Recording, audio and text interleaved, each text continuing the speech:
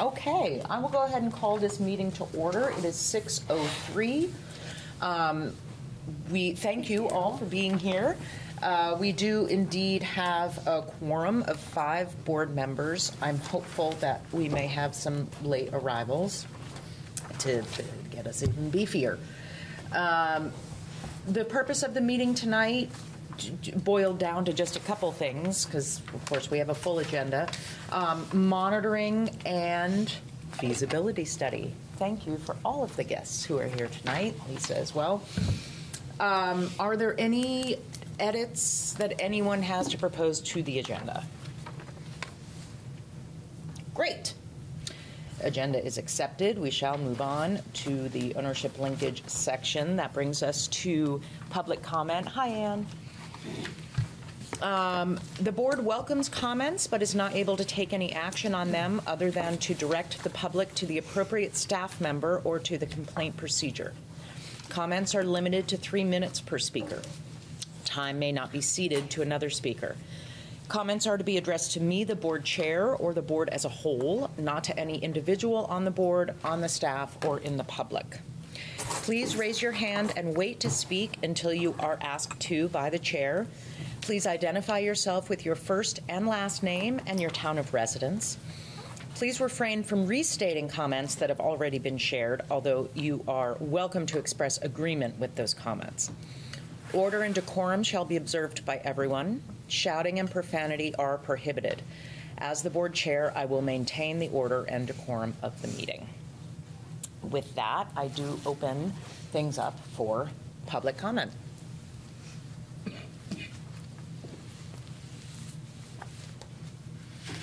Online, anyone? I'm hoping you can hear us. Maybe I can get a confirmation from someone online just to make sure. I can definitely see that the mic is picking up. Great. So I'll stop shouting. All right.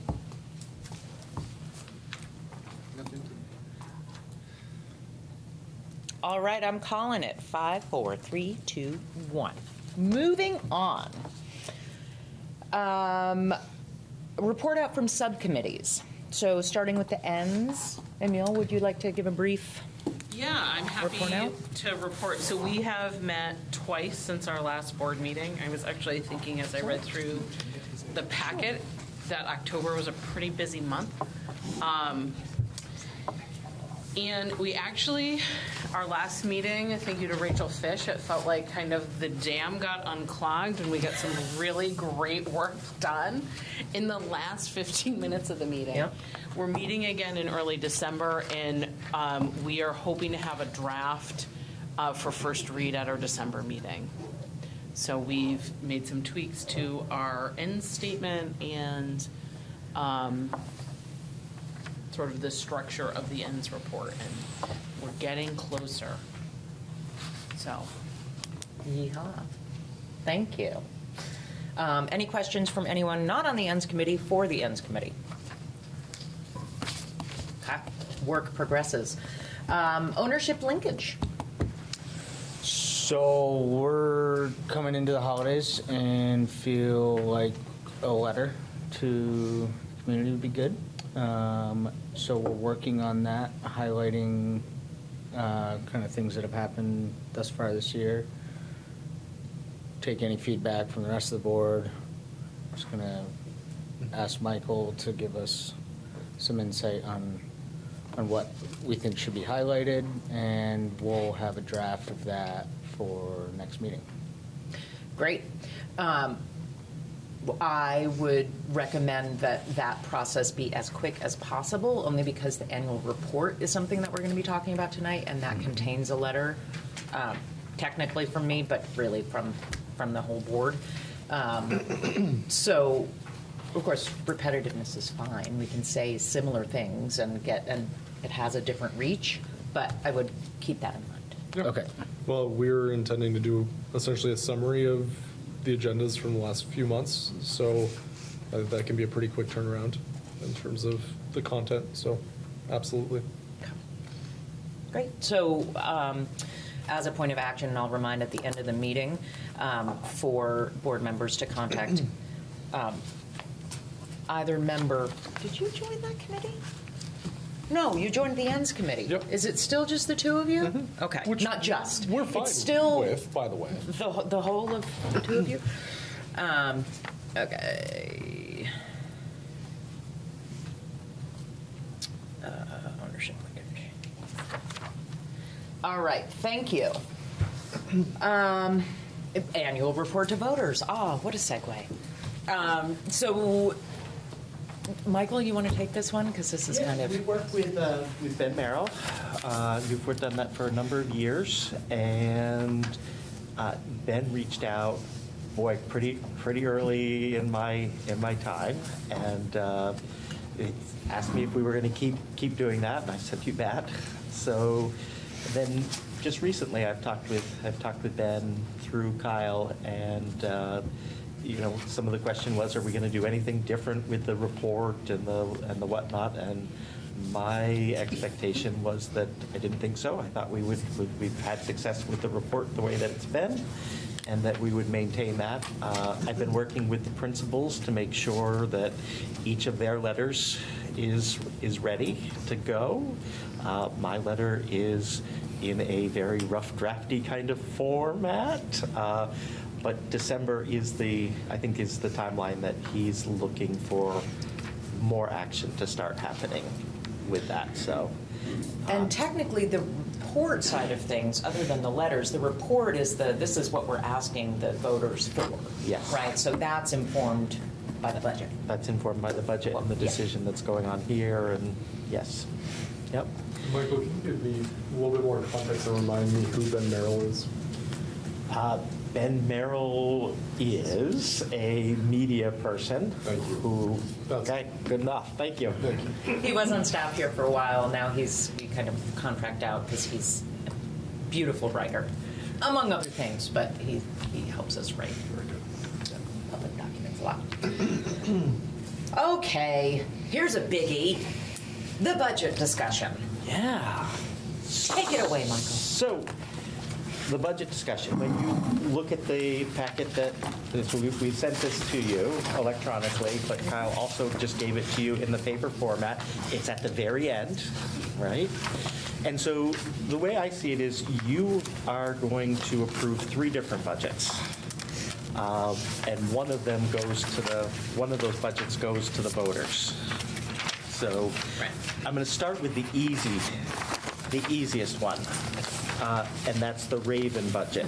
That's and right towards the end. It's actually page 3. Right, this one? Yep. So we're starting with the middle. Okay. Right? Right at the very beginning. Yep. Up at the top, looks like this. Says Orange Southwest, and then Oh, it's Raven right sideways. underneath It's it. the third sheet of paper in your packet. Thank you. You're welcome. Okay. Yes, thank you. So what you're going to hear tonight is that essentially the way we went about working the budget is as a full administrative team, and then the administrative team went back to folks within their buildings, and then they came back and had a meeting with Heather, me, Robin, and Kayla joined most of those as well. So that we were talking about what were we looking at. In Raven in particular, since that's the one we're on, you're looking, what I usually do when I look at a budget is I jump down to the bottom, right? Cut right to the chase and say, what's going on here? And so with Raven, you'll see that the total budget is projected to be down by 2.64%. So what you're looking at in this particular budget is what I would call a level service budget. So whatever we're doing this year, whatever was in the budget for this year is in the budget. We rolled over those positions, the people, with an estimate of what the increase might be. We don't have a contract, so we're taking our best shot at what we might negotiate. We do know that health insurance is 11.9%, so health insurance is accurate, assuming that the same staffing comes back and selects the same plans. So again, always a guess. One of the things as a superintendent that I like to remind the boards is, here we are in November, and the money that we're going to approve in January, we actually won't even start spending it until July 1st, right? And we'll finish spending it a year and a half from today, or when we approve it. So a lot can happen in that time. But that's essentially the gist of the Raven budget. Level service, and the result of that is it'll be down 2.64%. Again, rough draft here, so I would expect some small changes perhaps between now and the next time. But what I see the board's job tonight is to say, hey, Michael, yes, you're in the ballpark of what the voters will think are acceptable, what we think's acceptable, where the owners are, and what needs to happen. So tonight is designed, it's a short amount of time for me to talk about 3 budgets, and it's designed for me to stay at a high level with it. So, okay, I'm guessing that a decrease of 2.64% is an acceptable budget. This one is, there's probably not a lot to talk about. I think most of that's being driven by the change in salaries. Most of that savings is going to be coming along there. We did, however, our enrollment in the Raven program has typically been budgeted at 10 students. Mm-hmm. You'll see that we bumped that down to 9. We're not at 10 right at the moment. We're a little bit less. And the Raven program operates, it's supposed to be a break-even program so that we don't make money with Raven, but we don't lose money with Raven. So from a budget standpoint, we projected that we would only have 9 students, which will cause the tuition for that to be $30,000 next year, up from $28,000 this year, which represents 8.75% increase, give or take. Okay. Happy to answer questions about Raven if you have them. Again, I'm just curious, any idea what's driving? Is it just the general decline in enrollment that's driving the? Because I'm noticing the enrollment, or at least this is budgeted, so I don't see. We didn't have actual- 10 last year either, or the year before. Okay. It's a high needs program. We Right. generally have between 7 and 10, Okay. but 7 is more. Yeah, because in I'm line with seeing what we've over been here enrolling. there was like 14. We might have 8 this year. 14 So- were budgeted for before that. So enrollment hasn't been, Which is actually a good thing. Right. yeah, no, that's a And we're good thing. budgeting closer to what it sounds like reality Yes. has trended. Yeah. Yes. So just to clarify here, the salary for the teacher, the one FTE was 92,000. Yes. It's going down to 78. Is that just because we're hiring a new person with less experience? we did hire a new person. Okay. So that was a position that when you built the budget last year, Yeah. remember, you're way far ahead. Yes, thank And you. so it was built with the old, Got it. with the old salary, and now it's built with the current person in it. Good. And not necessarily experience, but also step and, All of that stuff. you know, Every- the right. scale. Yeah. Yes. Okay? Excellent. Looks good. We like a decrease. That's why I started with that one. Oh, okay. Where are we going I next? needed to get myself warmed up a little bit. And it looks like we're just anticipating an increase in cost of electricity.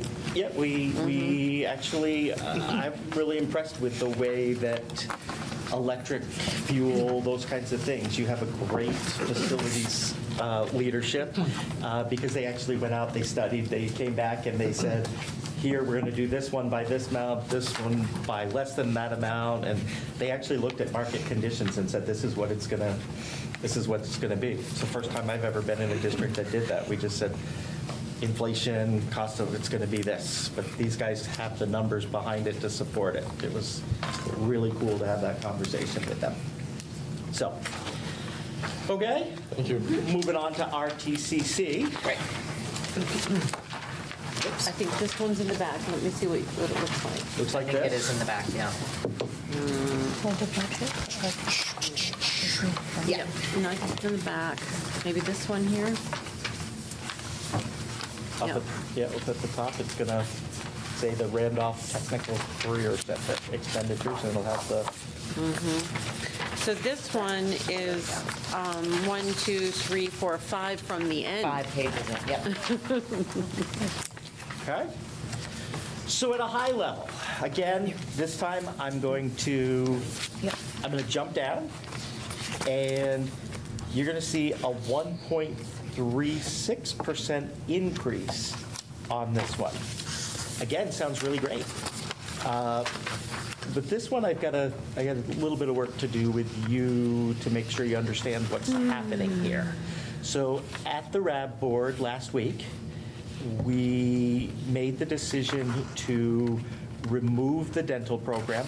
It's been low enrolled, and the RAB supported that. You ultimately set the budget, so ultimately it's you, when you support this budget, that's going to be supporting a RIF in that position.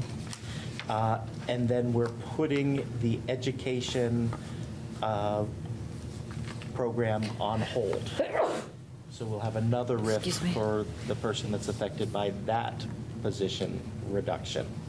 That's what's driving this. So what's going on here is the dental program and the education program they have a very low enrollment. The two combined have less than 5 kids. Okay? And so we've worked with the state, we've got permission to do that. There was some challenge with the dental program.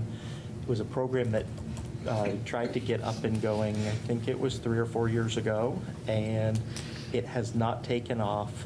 Initially, that was removed from the budget last year, actually, and then the state said, well, if you don't run that program, you're going to have to pay back. It was pretty much the salary in grants. So we ran it one more year, and now we're at the spot where we won't have to pay back the grants that got it up and going. Okay?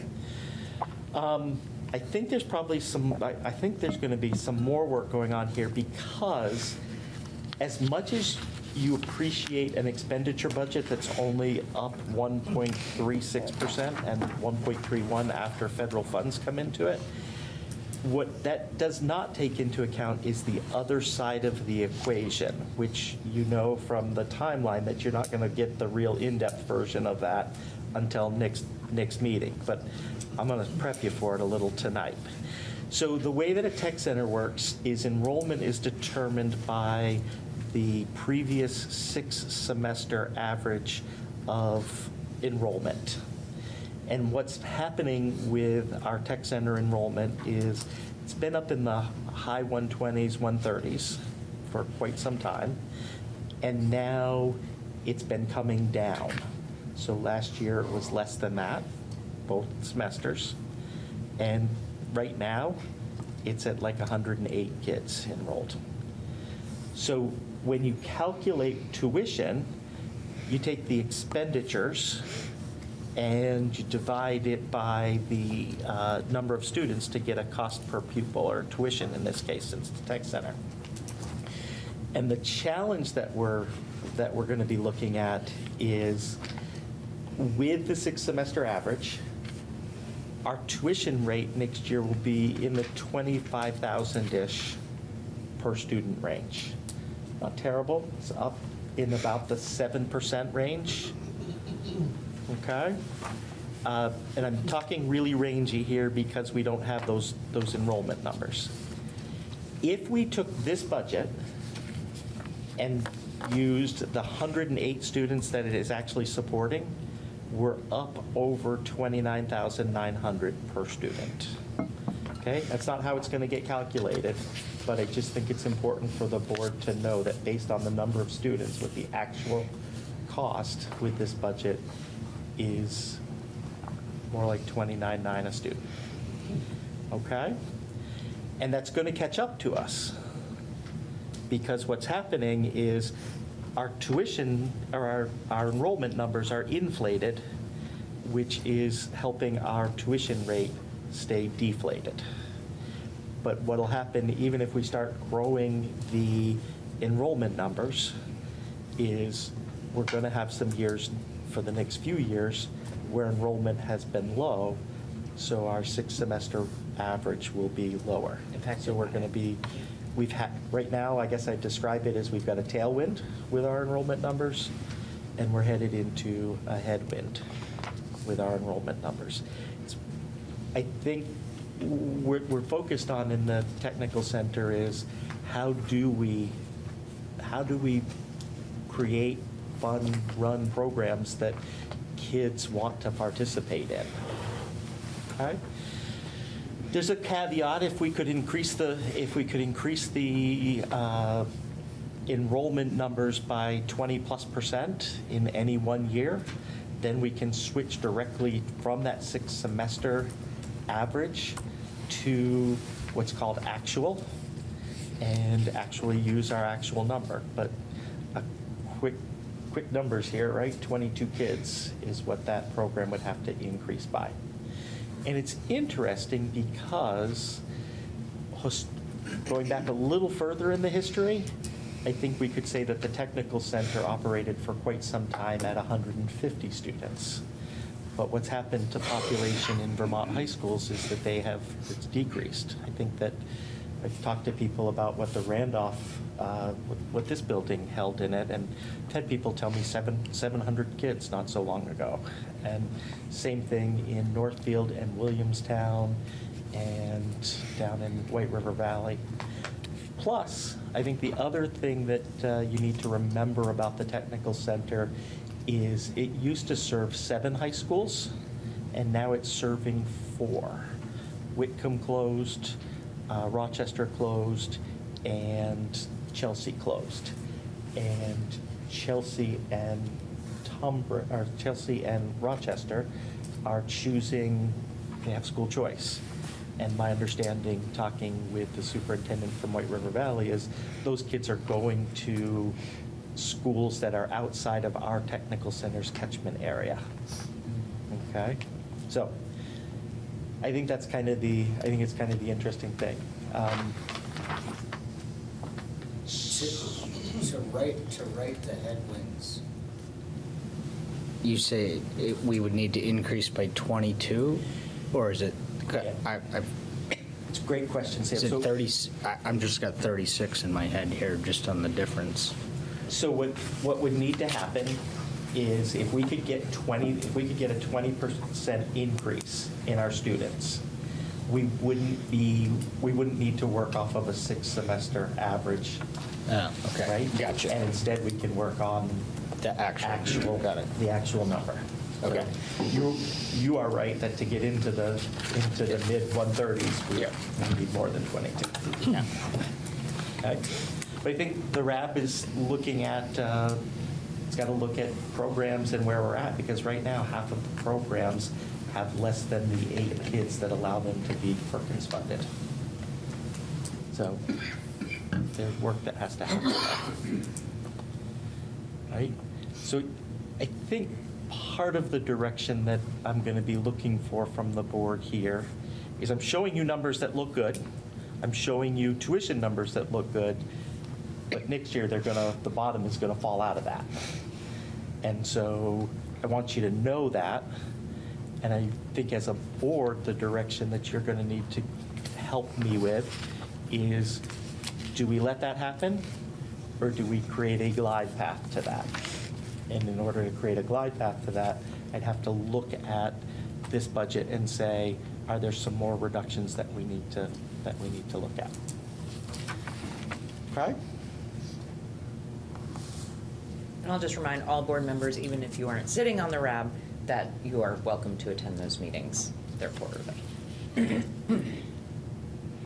going to give you why don't I give you the OSSD budget, and then I'll be quiet for a little bit and listen to what you all think where we're at. Okay? which I think is also towards the end. Yeah. Okay. Yeah, it seems to be one page right at the beginning that is expenditures, and then the last Because two one- pages of the packet. One's the financial and one's the next year's budget. Yes. So the Perfect. one at the beginning is the financial, the one at the end includes next year's budget. Thank you. Okay? Yes. All right, this was fun, I have to tell you. And I have to recalibrate because, well, I'm used to working. Hold on. Yeah, I am not seeing it. you're looking. It should say draft one budget like the other ones, right? No, it says Orange Southwest School District Oh. expenditures, and it's at the end. And it has, Just expenditures. yep, Okay. But no draft budget written anywhere. That's what was confusing me. Yeah, I see what you're saying, Ann. yep. But it has 20, Okay. it has 25, 20, has a column of 25, 26. It doesn't. I think No. the budgets are all at the beginning. Oh, it's, The proposed budget's at the beginning. and Is it at the beginning? Financials at the end. Okay. Oh, is it back at the beginning? All right, yes, so sorry. page 2 Okay. of the packet All right. includes I knew I was- 25, 26 draft one. Sorry about that, folks. That's okay. We're good. We're back. You got it? Yep. So this was fun for me because, well, I'm used to my supervisory unions that I worked in having a budget that's similar to what Orange Southwest is. It was broken into 4 different budgets.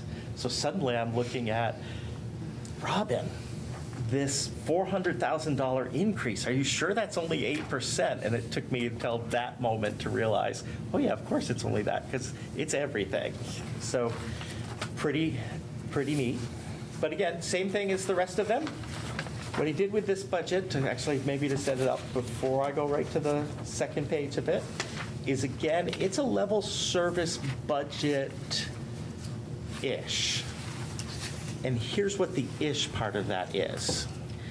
So again, you approved a budget last year in the winter, and then there was savings, there were different things, and so throughout the spring, there was some need for different positions, some support staff and whatnot. Those were able to be funded. The money was in the budget for those positions. And so, but the positions weren't in. So if I had a true, complete rollover from budget to budget, this would look different. It's a level service budget from where we are right now, just like the rest of them, but in this one, it really matters that you understand that this budget has positions in it that weren't in last year's budget, okay? And it has people in it that are hired at a lower rate than what last year's budget thought we were going to have. Okay? And so you look at what happens with this as a level service budget running forward, it's a 10.51% increase. And after federal funds come in, it's estimated to be just about little bit more than a 10% increase. So again, had to make the same, this one's trickier in that there's a lot more staffing and we don't have a contract, so there's an estimate in there for where we're gonna be with that. Health insurance, same as before, the 11.9, we know that, that's gonna be there. Dental's level. The 2 changes to this budget are under Act 166, that's the universal pre-K law. We have a new pre-K that is slated to come in and have a lot of seats available in it, and it's attached to a child care center so that there could be people who choose to send their children to that center. So we have increased our enrollment for universal pre-K by a little bit here. And we had been talking, you've been talking for a number of years about going to a 5-day-a-week pre-K. We may not be in the position to do that, so we're still looking at it. But the money to go into a 5-day-a-week pre-K is in the budget. But if the enrollment in that new center becomes really big, there's just this it's up in the air at the moment. So I think for you to know that is important. I'll get into the next meeting, what the shifts are exactly and whatnot, because I'm running over already, and Robin will be here at the next meeting. But essentially, what's happened is there have been some positions with enrollment going down that also weren't filled. So it's not only savings in hires, it's savings in positions that didn't need to be filled, and you're still able to meet your class size policy. Okay? The last little piece that got added into this budget at the moment is we're looking at, we have a data management manager position in the budget at 0.6 FTE, and we're looking to push that to full-time. So a 0.4 of a data managing position. That data management position, what's going on right now is the state has, over the last 7-8 years, has really changed how it collects data. So when I first started out as an administrator, high school principal, I wrote on a piece of paper that looked an awful lot like this: BFA Fairfax High School, 9th grade, this many kids, 10th grade, this many kids, 11th grade, this many kids, 12th grade, this many kids. I signed it, and I sent it to the state, and that's how they collected my numbers, right? I'm not that old, so it wasn't really that long ago. Now what happens is we have to use a student management system that is compatible with what the state comes in and actually takes the data directly out of our student management system. So not only do they know what kids or how many kids we have, they know what the kid's student ID number is, they know if somebody else is reporting them. We spend all this time back and forth trying to say, hey, what's going on, making sure that the kids are coded correctly. We just finished the census block period, the block period, to figure out what our average daily membership is, right? And so when people were sick during that time, it cuts down on what our enrollment number looks like. So it becomes really important that our data, not only is the data that you receive about how kids are doing is good and accurate, but our data and PowerSchool are really up to date. So that's why that position sits there. Okay? But looking at a 10% increase. So And I have a question about that 10% increase. Yeah. So my understanding is that we have that operational reserve to bring down that overall cost. Does this budget include that, or is that before that? this budget is just an expenditure budget at the moment. So when I Okay. say that there's a 10% expenditure budget increase, I can't even begin to tell you, Ann, what increase that is on the tax rate, Okay. right? Because Okay, so this there's- is just, okay, got it. This is just expenditure. This is just, Okay. this is the piece of the budget. Think why tonight's important for you and why we bring you these numbers, even though they're at a high level and they don't give you much of a picture in a lot of ways, is it is the part of the budget that the board is in control of, right?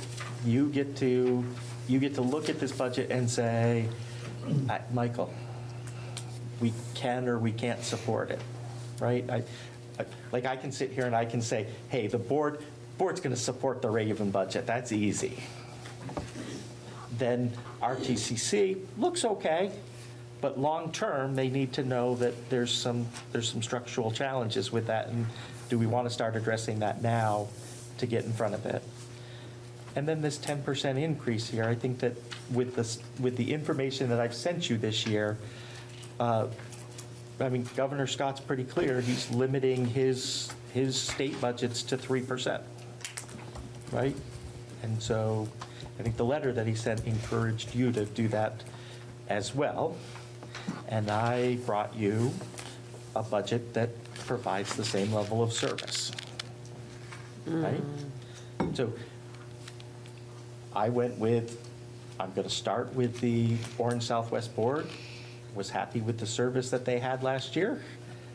I assume they're going to be happy with that service now. They might not be happy with the price tag.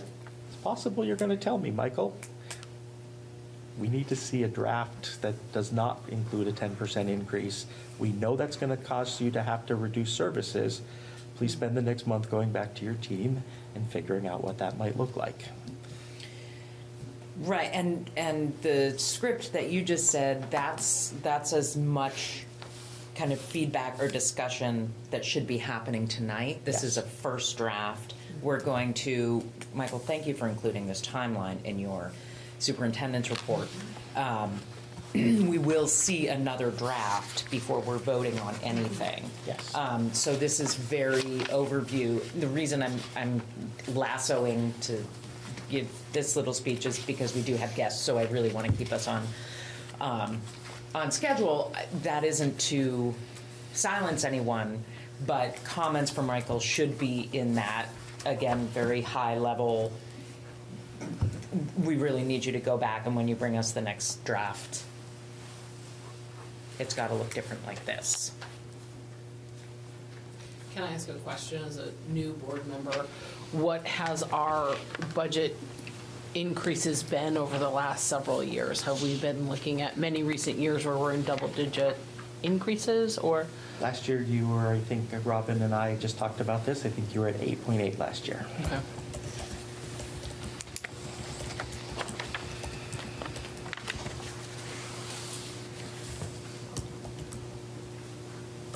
Would you be interested in getting numbers for years?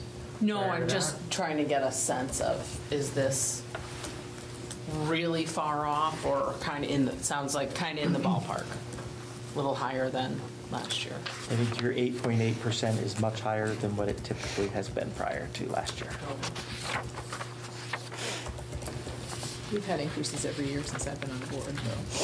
So, but we've also had increases in services. We haven't had a level service budget. We've added services every year I've been here. So this is the first one that's level and a 10% increase. Yeah, and I think that's the, I knew I couldn't bring you a 10% increase with a, you know, the principals really want this or really need that and whatnot. We've been right from the get-go saying, I might be able to stand in front of people and say a level service, but I don't know. This is, I do know that this is a big increase, and I know that with what the state is talking about, they're going to be looking to put guardrails on, and they're going to look at the allowable growth and penalties around allowable growth and whatnot. So I could be coming to you at the next meeting and saying, okay, well, in addition to what the normal increase that this would have on the tax rate is, it does this to the budget and whatnot. But the thing about building a budget in Vermont, there's no way I know that. I probably don't even know it at the first meeting in December exactly what it's going to be.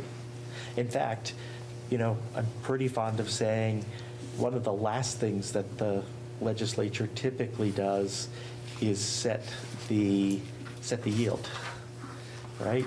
And I can't tell you what your tax rate's going to be without the yield. I can guess. But you have the document from me about when some of those things come out and start giving us better guess. Which I super appreciate as a new board member. It feels like math. Yep. I guess I'm just in, this is just food for thought for the board, because I don't feel like I have a strong enough history to know. But when I went to the VSBA annual meeting, I was really struck by members of the Barry School Board who really talked about the struggles getting their budget passed this year. And we've not experienced this in our community, and I'd prefer not to, because it sounded pretty terrible. So that's just my 2 cents. And I think it's partially putting a budget before the community that can be passed, but it's also thinking about us being the ambassadors Yeah. of why the budget needs to be what it is and what they would be voting for. I mean, that's our biggest job, not just with the budget, but to be ambassadors for Yeah. what the district needs. So we need to be thinking about how it presents. I have kind of more detailed questions about like the biggest percentage increases I see, but I don't think that this time is where it's for. I don't want to get into the weeds of I think you're at the next. numbers. I agree. And I think that's the next meeting. Yeah. I think at this meeting, assume that these numbers are accurate and reflect a level service budget with the changes that I talked about. Yeah. Yeah. Just in terms of high-level concerns, Yeah. that's what's appropriate here. Given, just looking at this past election, thinking about voter sentiment, the property tax increase that proved to be wildly unpopular, I think that showing the public a level service increase, saying, no, we are actually not adding any services, but costs are going up 10%, is going to be a very hard thing to swallow in this particular political climate. We have, luckily, had an incredibly generous community and have never had a problem passing a budget, but I do not want to become too comfortable in that, especially given what we saw in the legislature this past November. I think that this could be a potential for someone to say, no, I'm not voting on this. So from a high level overview, my concern would be that I don't think the voters would go for this, given what we just saw happen. And it was, disastrous for a lot of communities. So,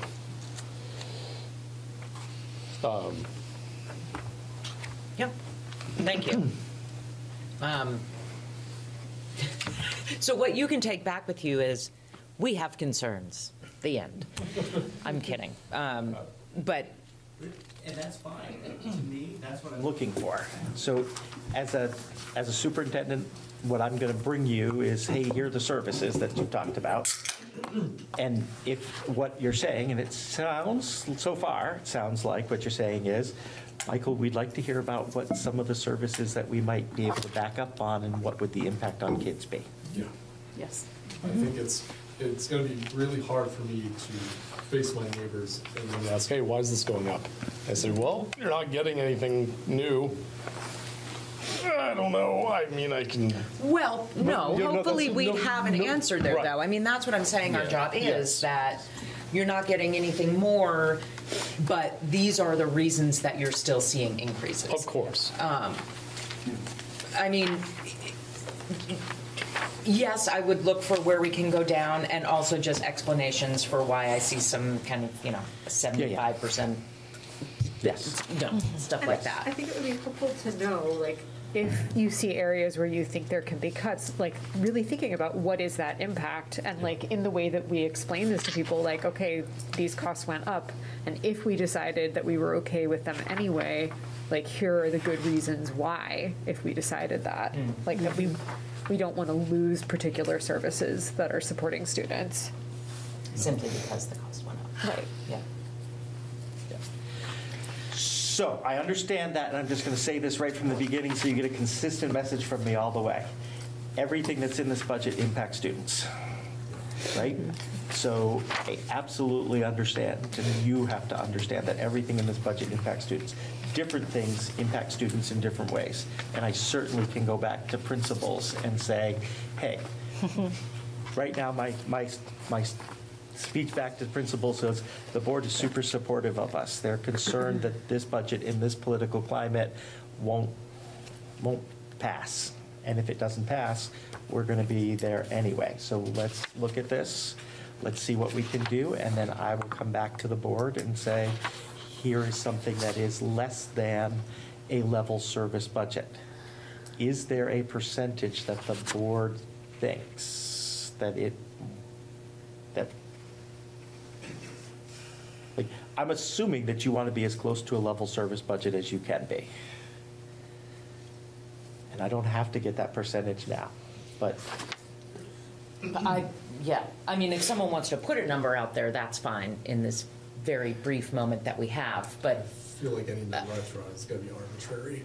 I think it would be interesting to know what would be on the chopping block if we were level funded instead of level serviced. level funded, okay. Yeah. Great. I think that would be helpful for our community to know That is, what we're losing sure. if we don't. If you don't increase, what do you lose? Okay. And I also wonder if it would, what would it look like at the recommended 3%? Okay. It's a lot of work, but yeah, I Well, agree. yeah. I agree. I mean, yeah, I don't mean Can to. you bring us 3 different budgets, please? Actually, we can, that makes sense. That's how I'm used to operating with boards, is that you tell me what you'd like to see and where it would be, and I bring you, this is how we get there.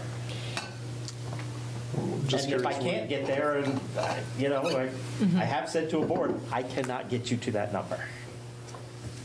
So, Or are you just saying Legally. 3% because that's what we expect inflation to be every year? No. No, that's what Governor Governor Scott. Whoa, right. That's what the voters are hearing. But that would be a cut. Isn't it 11% health care? Yeah, no, yeah. oh, it's a significant, to go from, so the level service budget, you know that a level service budget is a 10% increase. So to get to 3%, I've got to cut 7% out of the budget. Okay? Right? And to get to 0, 10. So you can Don't delete this. do the math. No.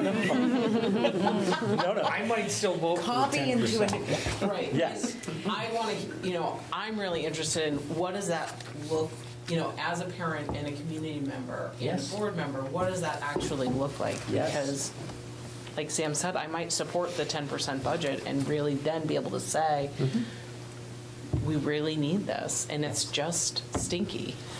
Well, and I think that's part of what the budget season is supposed to be about. These are supposed to be opportunities for the community to come in and see and hear. I have the direction, Hannah, that I need. great, okay. Believe it or not, 25 minutes off is Pretty good. not unheard of for us. But thank you for your patience. So we're going to go ahead and move on to the first of our 2 guest presentations tonight. Thank you for being here. Yeah. I'm handing it over to you. Bob or Wes, you want to introduce our guests?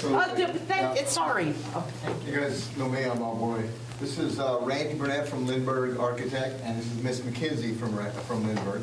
And they're here to present just a high-level introduction to the feasibility study that we discussed last month. Randy? Right, I'll take it over. We prepared a few slideshows as talking points that I'll go through quickly. And while Mackenzie shares the screen to pull it up. Yep.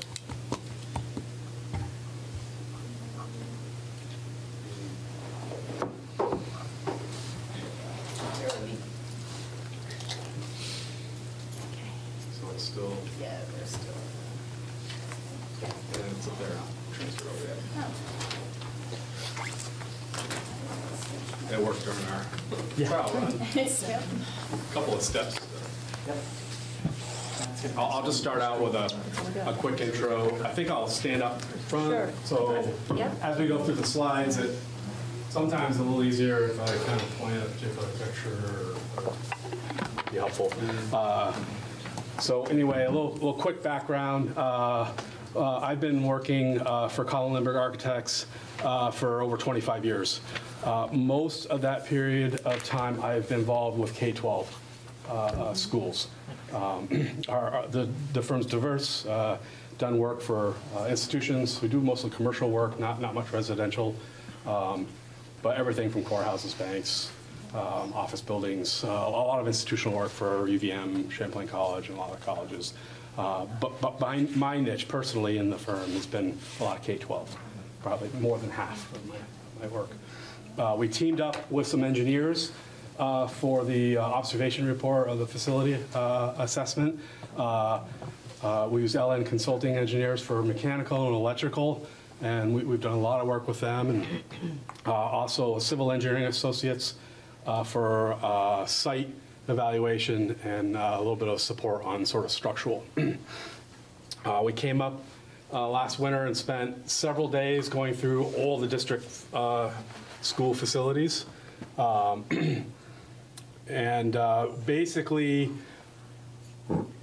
came up with a grading system to assess facility-wide all systems, electrical, mechanical, plumbing, roofing, envelope, life safety, accessibility, essentially everything to do with the building, including sort of a cursory review programmatically, sort of a brief review of the spaces as they were maybe originally designed versus how they're maybe being used today, because that's changed over many times. So go ahead, Mackenzie, and click to the next slide. Oh, I did on my screen. Oh, boy. Can you scroll down on this one up here? If you just hit the down arrow.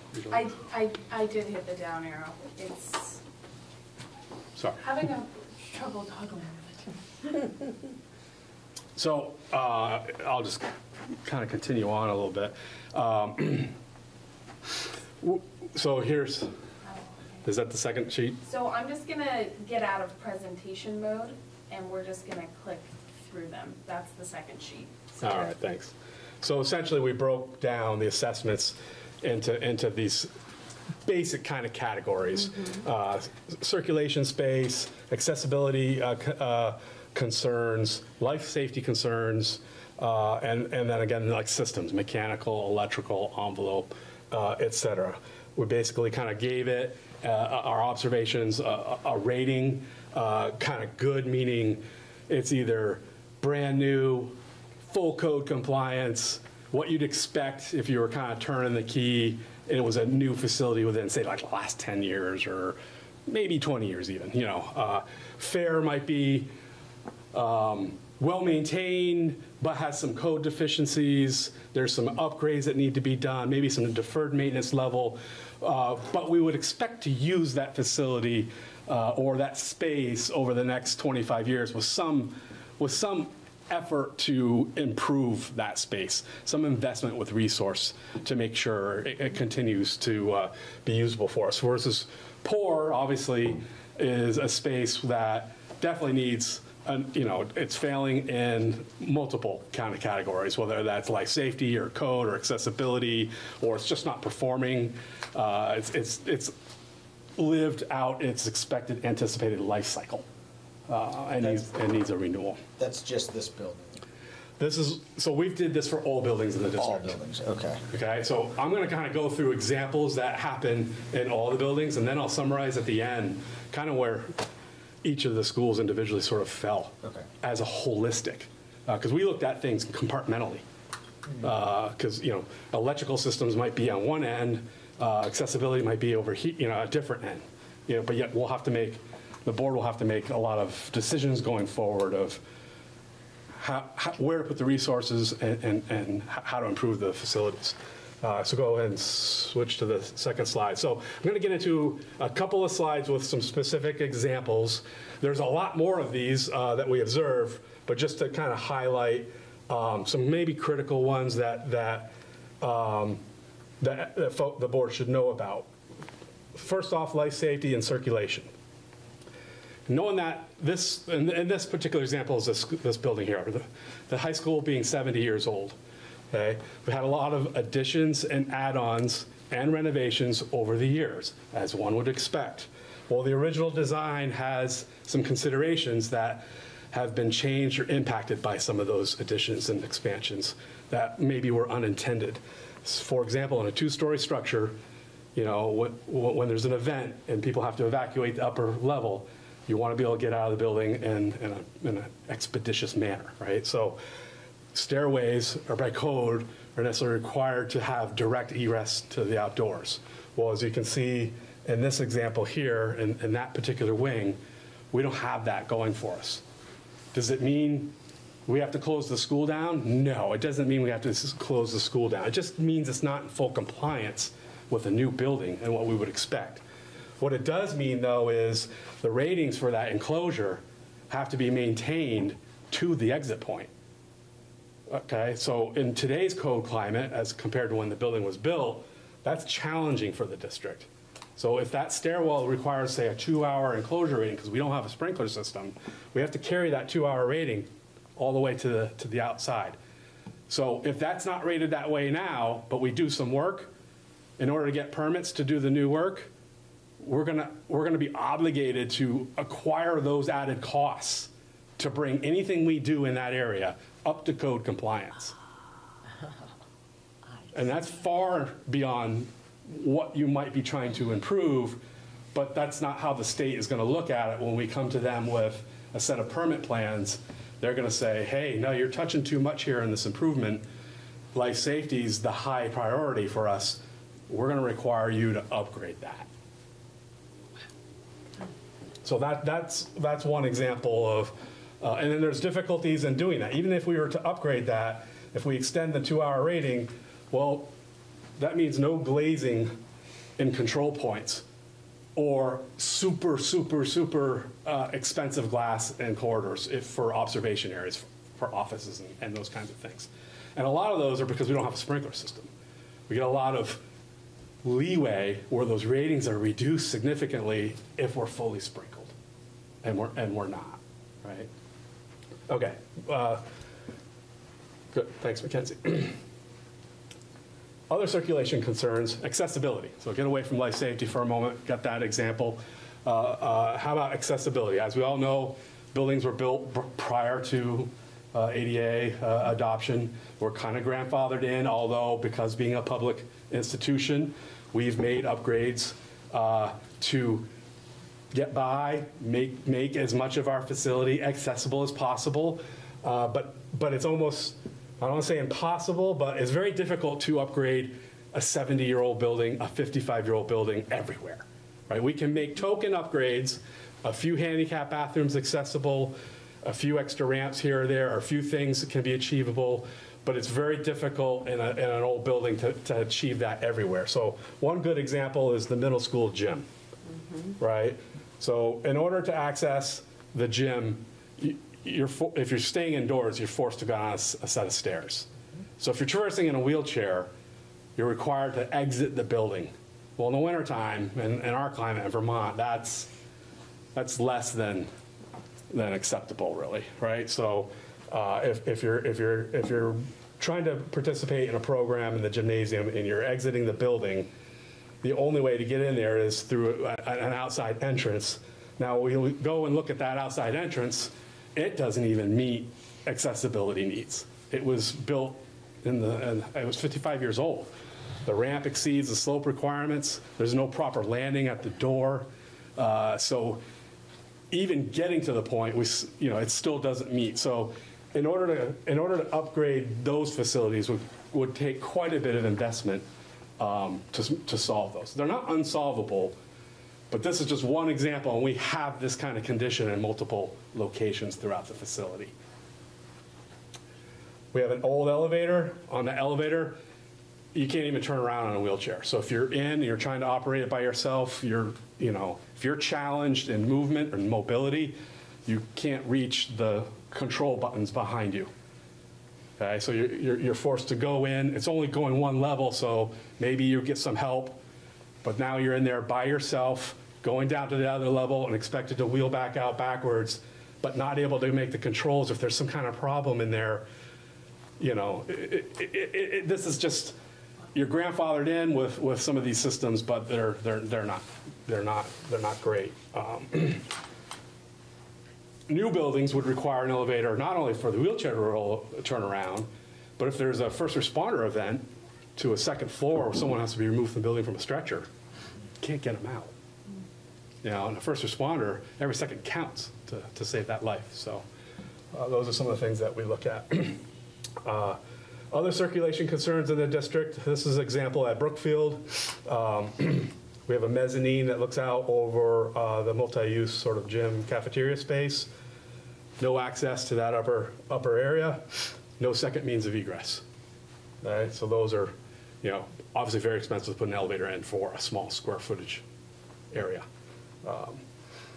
Storage. Our egress circulation areas get compromised when we have lack of storage. So this example just showing what happens when we don't have great storage. There's a lot of pressure that gets put on staff to put things in the egress path. And obviously, if there's an event, we can't get out of the building safely, we have a problem. So some of the elementary schools have some narrow corridor conditions where there's just not enough space to be, you know, that's an operational thing we can obviously control, but it's difficult to control if you don't have another alternative to put things. Go ahead, Mackenzie. I won't spend much time on this slide, but we've got doorknobs that are uncompliant, hundreds of locations. Not, you know, most of the classrooms have been updated, but a lot of offices and other auxiliary spaces are out of compliance. There are numerous bathrooms that we have handicap signs telling the public that it meets handicap code.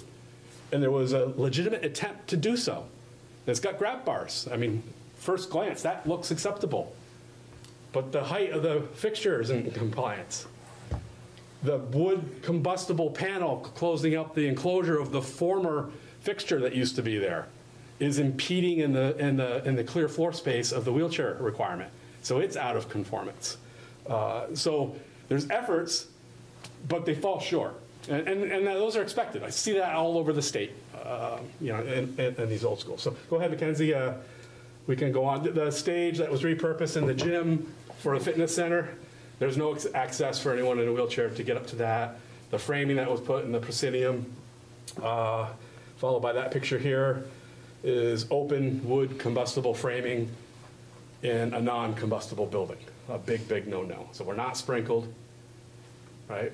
This building was built and designed out of non-combustible materials, so in the event of a fire, that we don't have combustibles in the building, and yet we have conditions over time that have just happened for good intentions, but have not really been maybe the best move forward in certain cases.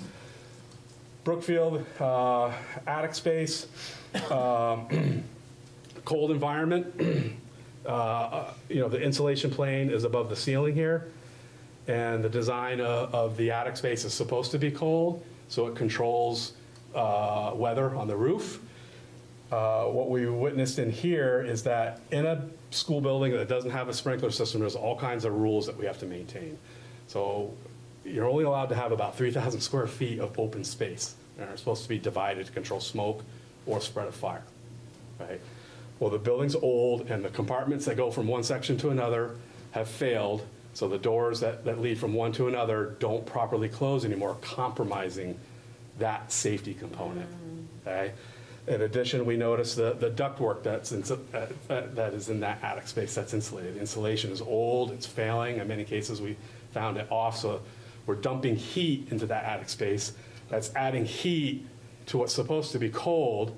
So what we have happening in the winter is melting on your roof that then starts to run down to the eave where it's cold again and refreezes, causing ice jams, damage to the building, and posing another life safety kind of risk to the occupants below, adding a lot of extra maintenance on facilities to maintain the buildings, to clear that ice, to keep the site. So it's, you know, one thing going wrong in the envelope of the building spurs on multiple things in some cases for a situation like that. Back at the high school, talking about the combustibles in a building that's supposed to be non-combustible.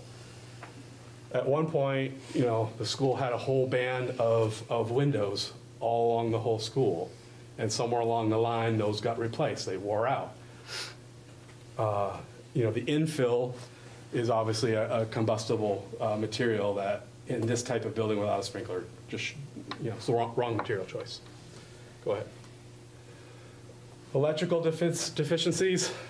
Well, without going through all into the weeds, at the end of the day, all the equipment that you see on the picture, we're talking 70-year-old electrical components in some situations. You know, some of the additions, maybe it's 55 years old. But in either event, nobody expects anything to have a life expectancy electrically that's older than 40 years. And we're still, you know, we're still operating. And you folks know, like we had an issue last year where we were shut down for a few days because of concerns like this. Our engineer just flat out said that someone's going to get hurt if we don't attend to these things. You know, there's going to be a flashback at some point. There's areas where a maintenance personnel or someone who's trying to keep things running, their safety's at risk, keeping us going. So the building's just old and tired is the theme. The high school, you know. Thank you, Mackenzie.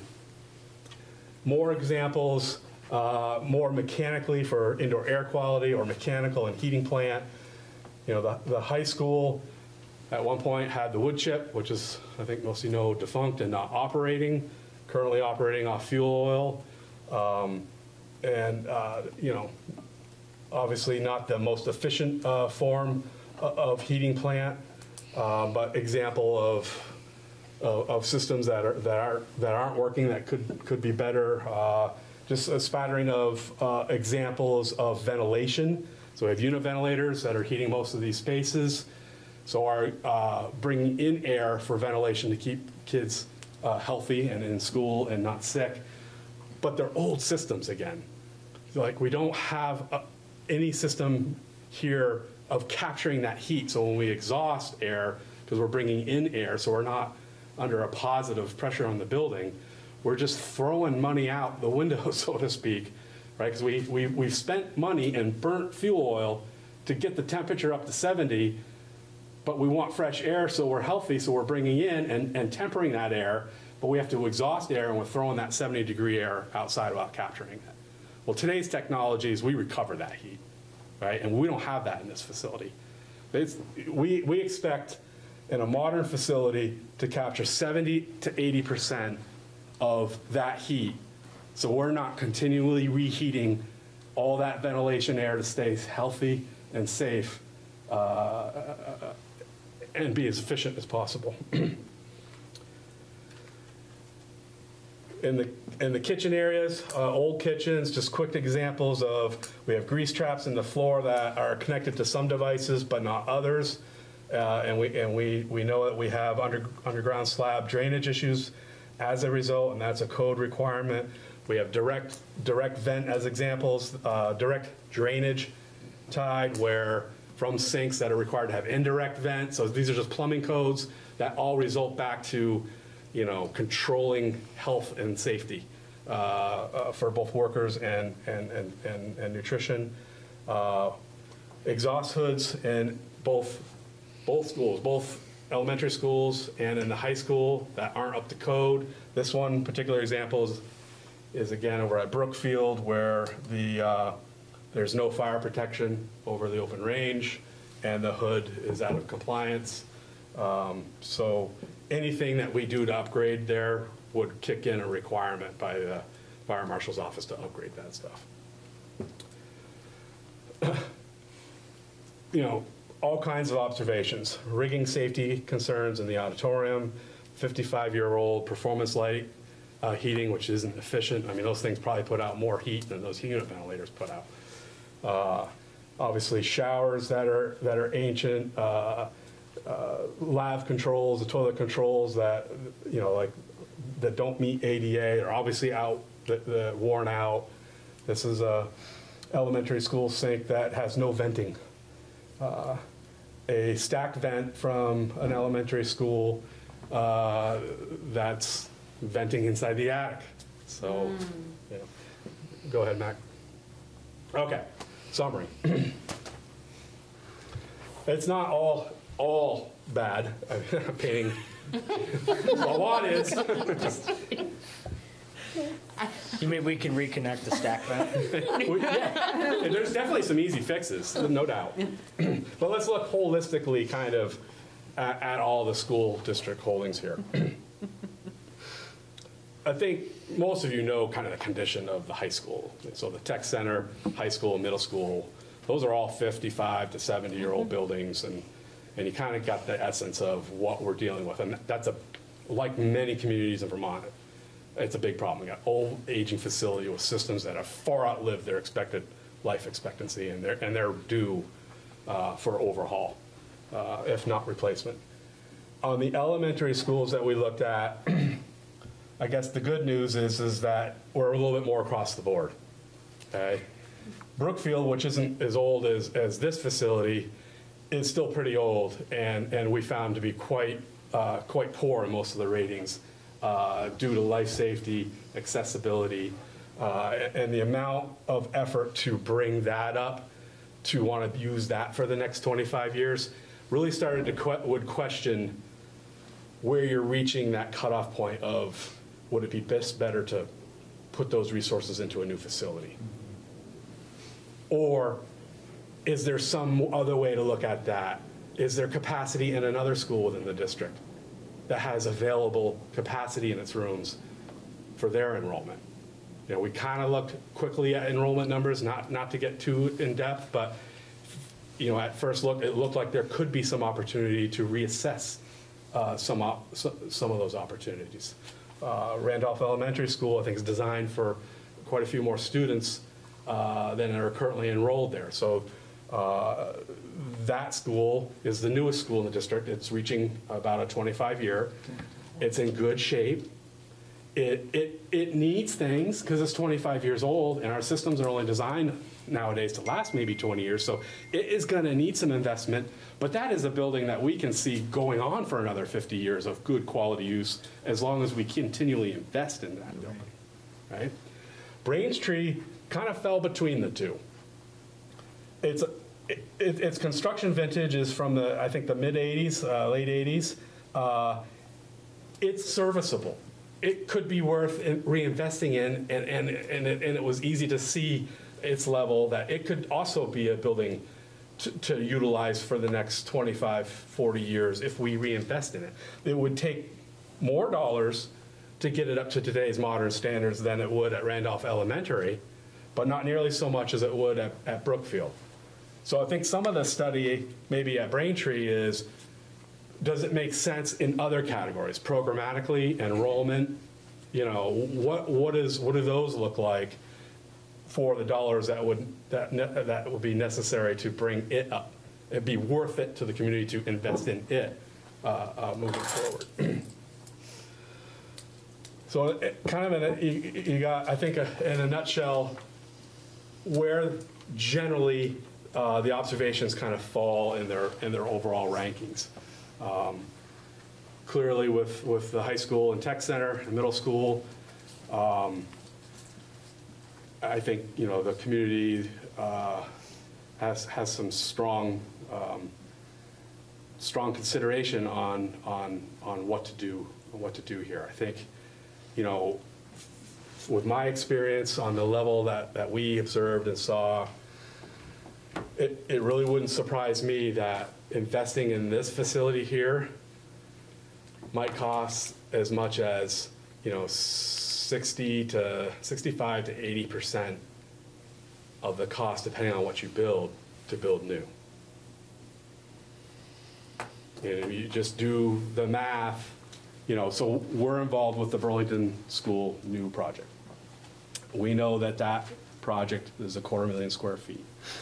We know that they're investing $163 million on that new school facility. So they're somewhere in the range of pushing towards $600 a square foot for that facility. These numbers they're insane. They're going. What's happened in the last few years is incredible with inflation, especially with construction costs. This plant's 151 or 2,000 square feet, so it's not quite as big. So you know, we won't, if we're looking at a replacement here, you know, dollar-wise, we're not approaching what they would have just for pure square foot. Sorry, what did you say the square footage was? Here? Yeah. Around 151,000 square feet, give or take. Yeah. About that. So there should just be some study, some further master planning study and assessment. You know, if a new school is somewhere in the range of, you know, somewhere between $500–600 square foot number at that number versus trying to renovate something that's 70 years old and expecting it to be a modern facility, and you're up at, say, 70 to 80% of the cost already just to renovate, but then what you get back are instructional spaces that were designed in the 50s. I mean, some improvements can be made, but there's only so much you can do with old buildings.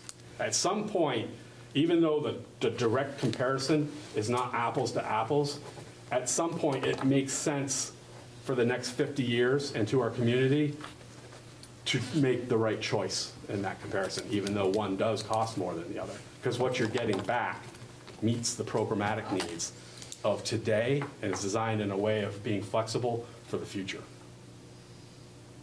So I think With Burlington's building, what are they projecting for lifetime use? So their new building. Their new building? Yeah. So, you know, we say it's a 50-year life use. Now, we say that knowing that, you know, if the community reinvests in that building properly, it potentially, it's hard to predict where codes go, you know. Buildings that were built at the turn of the century, the 1900s, you know, our forefathers during, say, the 50s, reinvigorated those buildings, and they lasted 100 years. Now, but we're dealing with those buildings now, and now we're questioning whether or not we can do that again, right? Yeah. So it's very hard to predict if a 50-year building that we design will go to be 100, but it's possible based on past precedent. Yeah. But you have to invest heavily to do so, for sure. Newer isn't always necessarily better, as we all know. We buy new things, and in today's society, some things are designed to be disposable, throwaway, right? However, a new building that meets all new life safety codes and accessibility codes, they're also designed, though, so the future retrofit's going to be easier, you know, and the heating systems are more renewable, you know. So whatever we save in utility costs, people like to say it will reduce your utility costs to operate. The reality is that it actually nets it out even. You don't really sometimes see that return because the return is in proper ventilation now. Because now you have a few more pumps running, you got some more air circulators running, which do require some energy to run those things. But you essentially, your utility paid for that improvement in a healthier building at a net cost, no increase. So that's what a new facility can give you. Yeah. So you know, there's a lot of detail in the weeds of all this, obviously. In the project in Burlington, you said is pushing $600 per square foot. Do you think that that would stay in that range, or do you think, sort of given? Well, every year, I have not seen years where construction escalation costs have gone the other direction. Right. Right. There have been some times where it kind of flattens out a little bit. Well, and there's been recent years where it's done. And then there's been years where it's just been the kinds of increases we've never seen before. Similar to your operational budgets, where in recent years we don't see the 3% in the last few years. We're seeing the double-digit increase, right? Well, that's a similar situation in the construction industry too, where those escalation and inflationary cost indexes have been running.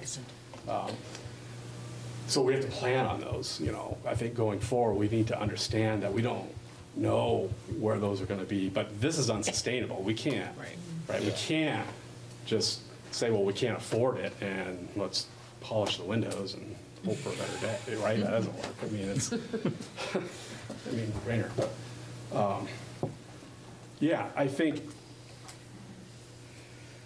you know, I don't believe that this community would be building a sizable structure as big as theirs, because we just don't have that student enrollment that they have. So, Yeah, I mean, if you did a one-to-one comparison, you're looking at 90 million. Right. And if we didn't build new, you're looking at, on the low end, 58 million just to maintain.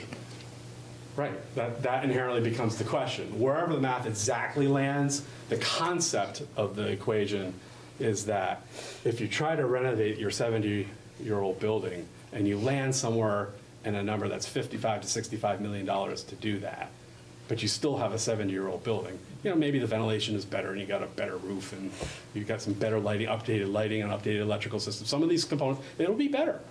But to maintain it, the cost But to would be maintain it so is much not, higher. right.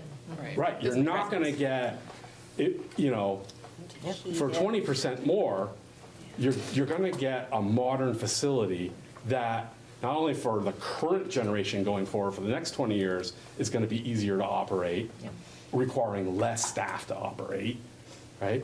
But the generation behind us is going to benefit the most. And that generation behind us, if we renovate this plant, is going to really wish that their four parents, made some different choices, which we deal with in our. I'm kind of miffed that the generations before us did not put money away for this eventuality. Well, We're not planning for the future. and it's also remarkable that basically any school that was built in the 70s is just so out of compliance. Right. In terms of. It's unsafe and it's. Yeah, piping. A lot of reasons for a lot of that. Different eras had different kind of mentalities. I think, the environmental concerns of the 50s and 60s, they're not what we know more today. The electrification and fossil fuel burning. There wasn't the pressures in those days of realizing, one, the expense. Fuel was just cheap and plentiful. And that was modern. That was state of the art then, to get away from coal. Yeah. To get away from old technology. That was new technology coming out of the mid-century. Yeah, but then there's things that's like inexplicable. Is like you build a non-combustible building, and then you do an upgrade to the non-combustible building, and you cover it in combustibles. Like I don't understand how that happens. Yeah, there's some probably errors in judgment along the ways where maybe it was budget related. We don't know, right? It was just happened before. There might have been some things that needed to happen on an emergency stance or something. But I think that is sort of I don't know if it was just this district, but that was sort of an issue in this district. So what was the village school in Randolph had reconstruction done. I can't remember exactly when, but it was a failed building. It was a pretty significant safety issue. In the downtown district there. Yeah, which is why they built RES, and they tore that building down where Dubois and King is now. So that was a longstanding issue. Braintree, when it was first built, it was essentially completely rebuilt again within the first 5 years because of poor engineering, essentially. Mm-hmm. So that was kind of a theme in the district at that. And this is sort of what I'm remembering from my childhood, so it's not exact, but there have been longstanding issues. And I went to elementary school in a building that was built in 1912 and is still used by VTC.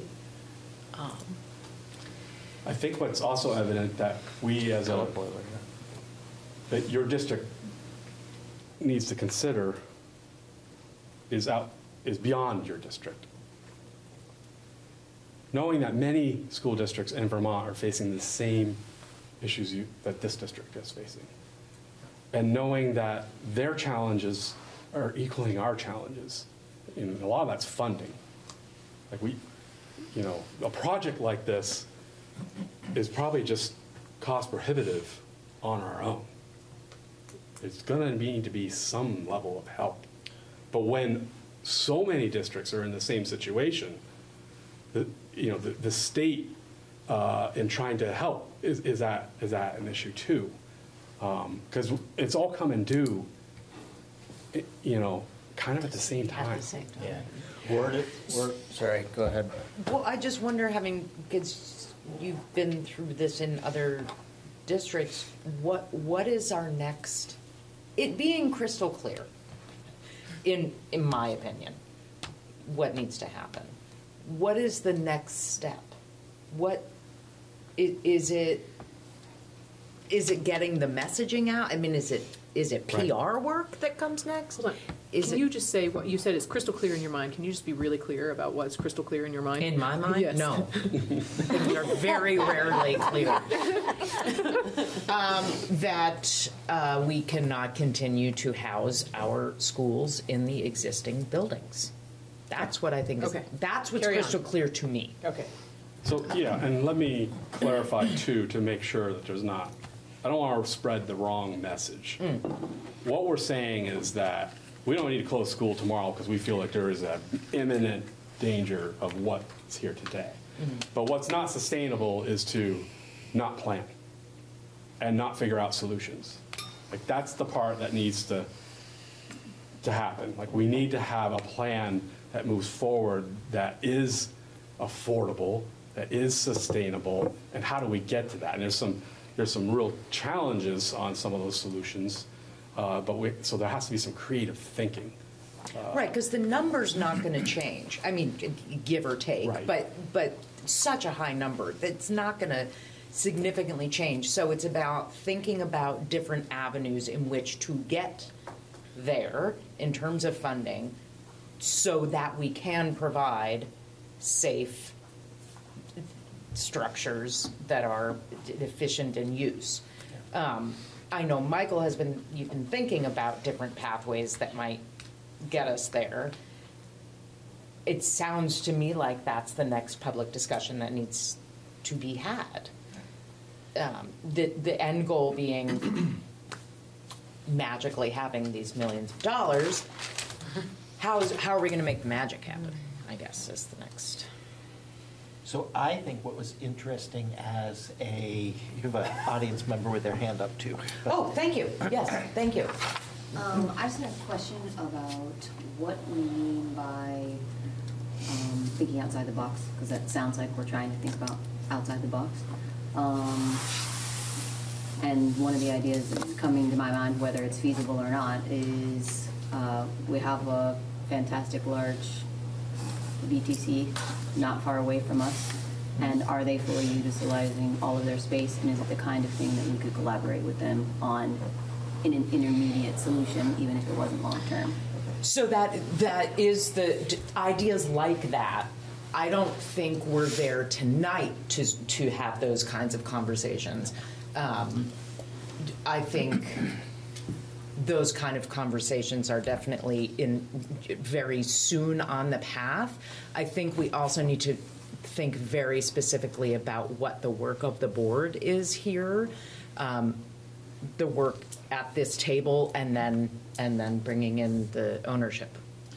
So I think what I got to watch tonight was board members who are probably some of the most informed community members about the conditions of the building, right? And you've heard the Buenos Verdes study where this is the worst building in the state of Vermont.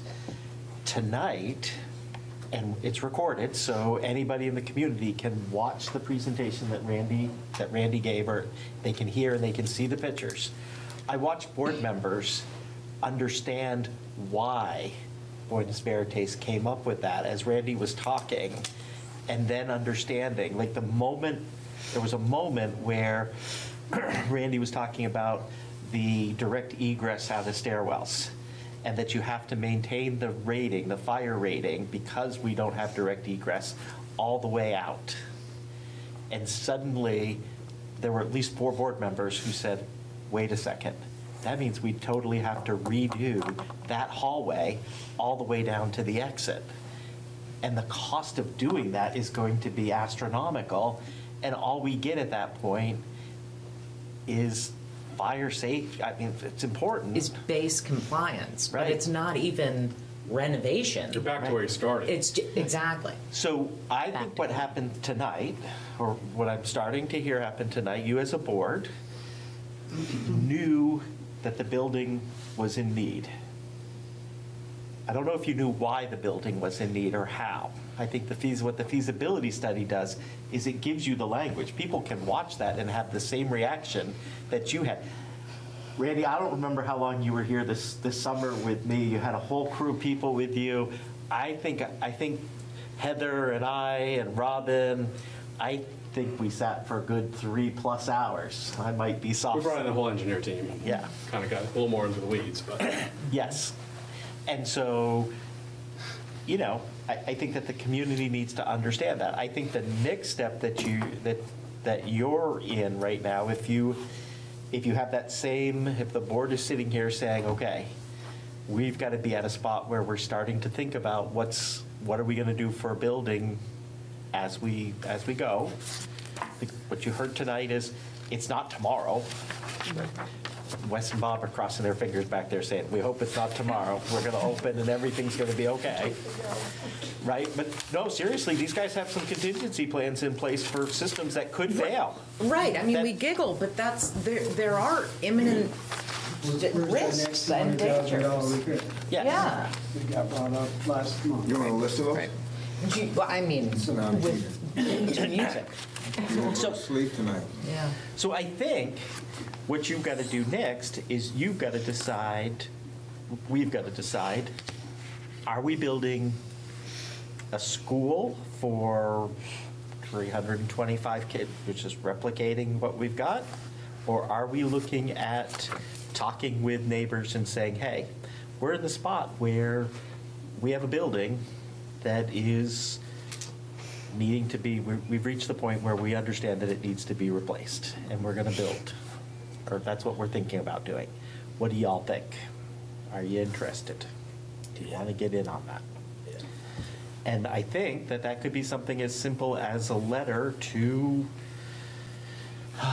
Central Vermont SU and the district that operates in White River Valley. Those would be the partners that I would see you reaching out to. They're the ones that are immediately nearby. Well, and I know our primary discussion is about this building, but Brookfield is in red up there as well. Mm-hmm. That has to be at the forefront of our conversations as well. Yeah, I think what we're looking at when we talk about buildings outside of this one is how are we using RES, mm-hmm. and what makes some sense there? What do we need to do? Are we going to, again, this is going to be board and community discussions and decisions. What Randy talked about for RU and RTCC, Brookfield's not super far behind that, and it has some other pretty unique challenges, being that it's a and one answer stick-built. for one might be a different answer for the other, and both provide solutions. Mm-hmm. Right. So I think we're looking at those kinds of things, and you're having a conversation. I imagine that part of what we're doing today is we're having a conversation. There's a recording of that conversation. There are 1, 2, 3, 4, 5-ish people, 6, 7 audience members, right? So maybe this is gonna go out into the community a little bit more. I'm gonna put it in my next board report. We'll put it in our update and maybe newsletter. Maybe the board and ownership linkage linkage committee could think might- about something that is more deliberate Sounds way more exciting. than a letter. No, Then rehashing our. I'm kidding. But and bring back a proposal of what that kind of deliberate next conversation with the community is, because our regular board meetings are not that place to have that conversation. I think there needs to be we've got an a plan, intentional right? Mm-hmm. We've got a plan. And this is a study of the bricks and the mortar, right, of the building. What the study doesn't dive into is programmatic. How are you using those spaces inside the brick and the mortar? Mm. Now, we've done a cursory analysis of the numbers of spaces you have, and generally, we know your enrollment and those kinds of things. But we don't have broken down as to, well, how many students are in each of these spaces? What kinds of programs are in all this? What's the utilization rate? Is it being utilized properly? Do we even need to build this much square foot? You know, if no one wants to partner with us, with our neighbors, if that's the answer, after we go out and talk, and we find out that we're on our own, do we even need to build this big anymore? Maybe we can come up with creative ways to be more efficient, but we won't be able to answer that question without that study. We need to kind of dive into the building programmatically and make sure we really understand what we need, this community needs. But if the answer comes back from our neighbors that they have some interests for their future on some things that they could see that could benefit their students with maybe expanded program access, because there's some consolidated efforts amongst neighbors working together and getting some efficiencies of scale working together and shared resources to pay for it together, well, then they'll need their internal program study as well, so we can mesh those. And we'll need, this community will need to have that prepared and ready, because they'll ask that question. Right. Well, if they do want to work with us, here's what we need. What do you need? And we need to know that. Yeah, do you have any sense of the state of the brick and mortar in the neighboring districts? I have a little bit. We've been doing some work with Central Vermont. Okay. We did a couple projects this summer for Williamstown High School. We did an ADA study this summer, and we did some indoor air quality and equipment replacement at Williamstown Elementary. So I think they're, probably their high school's in a little bit better shape than here, but it's old too. Yeah. They have some similar situations, maybe not that deep red or whatever, but they have, again, Vermont, a lot of our districts are in very similar situations, so they may not be utilizing their building 100%. It would be good to know. If their building's not ready for replacement, just ready for a renovation, but they have space, well, maybe it makes sense to do something there. I don't know. So would the districts that you're working with, I know this isn't necessarily in the scope that you guys have been on for so far, but what are you recommending, like kind of back to what Hannah was asking, given that this legislative biennium is going to have a lot of impact on school funding, this various construction, rehab, PFAS situation, and how these things will be bonded, what are you telling districts that they should be doing right now to hit the ground running, so that way when we are actually in a position to make a move, how can we, be best prepared? So Sam, I think I can grab that for you. Okay. I think that the way that you hit the ground running is we got to figure out what we're doing. What direction are we running before we start running, right? And we do that by talking with the neighbors and saying, hey, what's going on? What are you thinking? What does that look like? Talking with our community, making sure that our community understands. I talked to a community member this week that said, I didn't realize that it was identified as the worst building in the state. I drive by it and it looks fine, right? So we've got education to do with people. We've got to make sure that we know what's going on. And then we can see what happens. So we're not, even if, nobody's going to do this, but even if you decided tonight, Michael, we're going to come up with, what number do you want me to use here? The 600 times 150,000 square feet, 90 million? We got $90 million, get that building built, let's stop talking about it, let's go as a board, right? The building's not going to be built next year or the year after. I think maybe these guys, I don't know, I'm not watching them. I'm trying to tunnel vision into you here, Sam. Maybe 3, 4, or 5 years out. So schedule-wise, if we just holistically here, we're at this sort of the 1-year phase of what is it we want to do and how are we going to do it and who are we going to do it with. That whole piece probably takes almost a year. Because you got communication, outside our boundaries that occur. There's some back and forth. There's some new legislation that's probably going to come out that we want to understand. How does that impact some of this decision-making? You know, if there's going to be some state aid, we want to make sure we're checking the right boxes, that we're doing the right things to qualify for those things. But those are unknowns at this time and juncture. And then once we know the direction that we want to head in, well, then it's design time, right? So that just call it a year to design the actual project. And then in construction, the construction project at Burlington is being fast-tracked, and it's a 2-year build-out on a fast track because those kids were put into a downtown. Yeah, you understand, right? Right. Here we might have the advantage of not being thrusted into that situation. Maybe we might have that to our side. So maybe we don't have to have the high costs of fast tracking. Do we need action items tonight? Well, I think the action item tonight maybe is to authorize Hannah and myself to craft a letter that we can send out to neighboring boards, so to start a conversation. I think that's a good idea. So I will entertain a motion.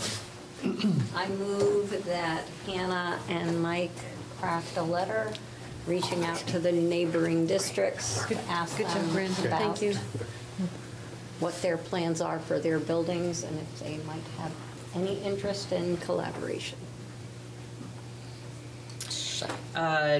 Do I have a second? Second.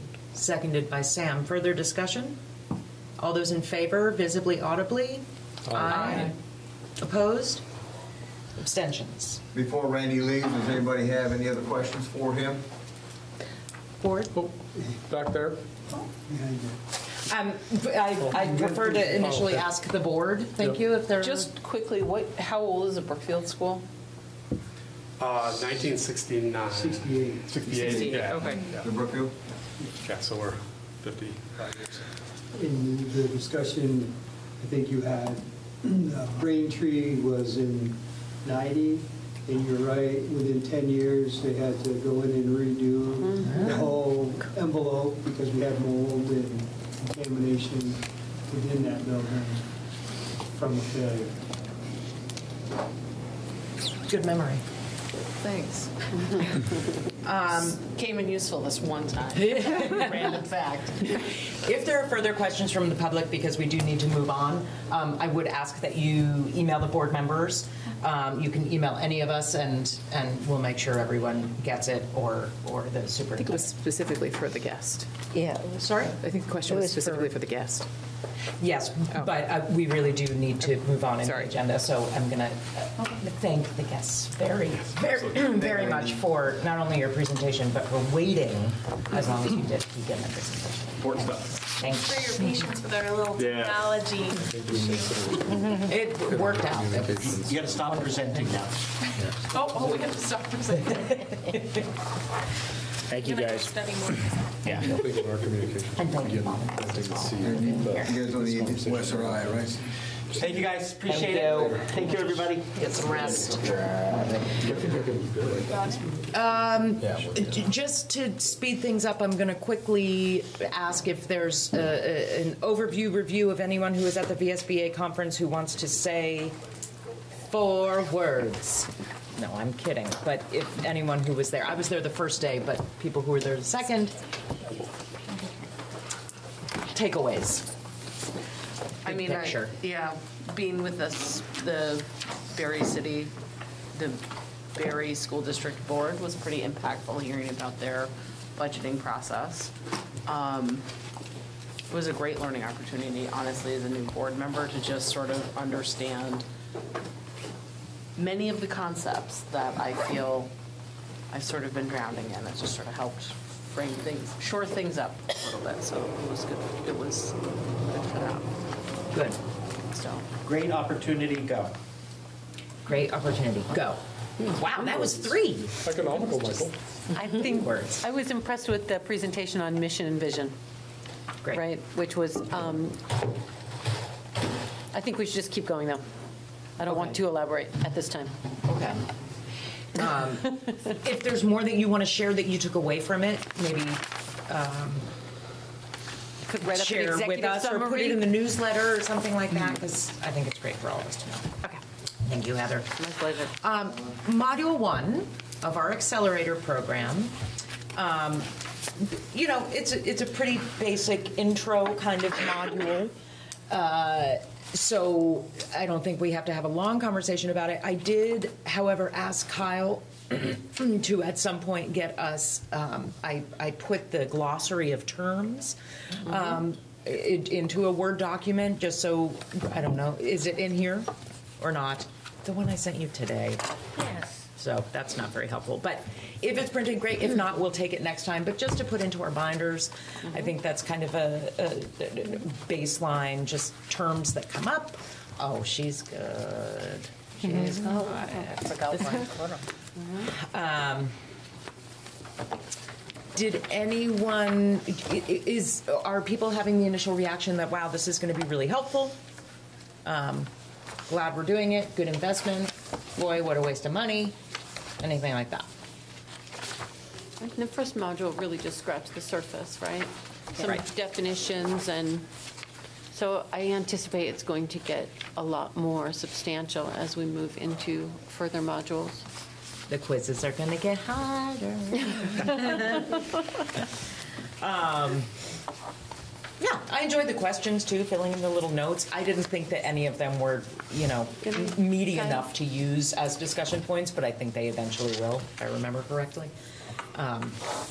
If anyone feels I'm being too rushed about this training, see me after the meeting. Our next guest, Lisa, thank you so much for your patience. Oh, it's no problem. Intro that. I did wonder a little bit if it might be nice for the principal to welcome people to their building at the beginning when the public is still here. I know we only had 2 members of the public. Noted. Yes, thank you. I wonder if that might be a change that would be useful, just because I think it is so useful, especially during the budgeting process, for people who pay the taxes and fund our buildings to know what we do and who we are and get a sense of the things that are happening at our schools. So I prepared 2 handouts this evening. If those could come all the way around, that would be great. One of them is just about some initiatives that I spoke about last year when I spoke to the board, and to reflect on where we're at with those things. And then the other is just, again, an opportunity to look at our student engagement survey data, and I've compiled that as longitudinal data, because we now have a total of 5 data points, but I left the original one off because we only pulled about 100 students, and because that's only a third of our student body, I chose not to include it. And that was the very first one in the fall of 2022. So our students who are headed to our exchange in Cuxhaven, Germany, have just gotten off the ground. I got a message from Katie Vincent Roller as we were listening to the previous presentation, so that's very exciting. So some of the things that we have been working on this school year that have been really exciting, we're continuing our work on addressing behaviors, a 2-pronged approach. So building social emotional learning into some classes so that students can take classes with our social emotional learning coordinator. They're outdoor based, and he is working hard to embed some of the learning about empathy and about expectations into the curriculum so that students are in highly engaging classes, but also learning how to self-regulate and how to engage more deeply in classes that may be less engaging for them.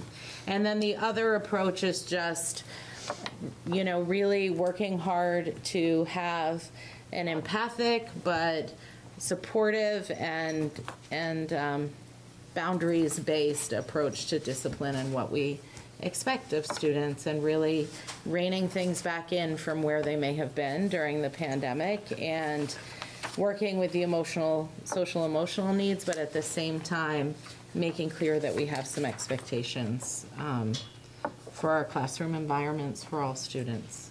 We have been working on skill building related to literacy and math. We have extension classes that focus both on building skills and on helping students keep up with their classes. There are still gaps for sure. Students in a lot of areas aren't necessarily where we want them to be, but we're working to address those gaps. And then we are offering a lot of hands-on and nurturing opportunities for students, both through project-based learning in our regular classroom environments and in our innovation centers. Both of those programs, the Innovation Center and PBL program, have grown dramatically in the last 2 years, with all of our classes in the Innovation Center, so our STEM programming, at capacity. And our PBL program is now also at capacity in those classes. So one of the things that's really exciting to me about the project-based learning classes is the amount of community outreach that they do. So they've worked a lot with the rec center. They have worked a lot with the Organization for Focus on Racial Equality group, and they have continued to work with various other local organizations to talk about how to improve community. And the benefit there goes beyond just what it does for the community, and in terms of like our students connecting with our elders and understanding how they can serve the community, but it also gives them a sense of agency and belonging, and it helps people in our community see teenagers in a more positive way than they might otherwise think of teenagers. We do have strong in-house supports, and I think it's really necessary at this point in time that we have those supports just because of the needs of our community. So we have a school nurse, we have a nurse practitioner here from Gifford 3 days a week. We have a school-based mental health clinician who is at capacity, or her capacity is on par with a peer working in a private organization.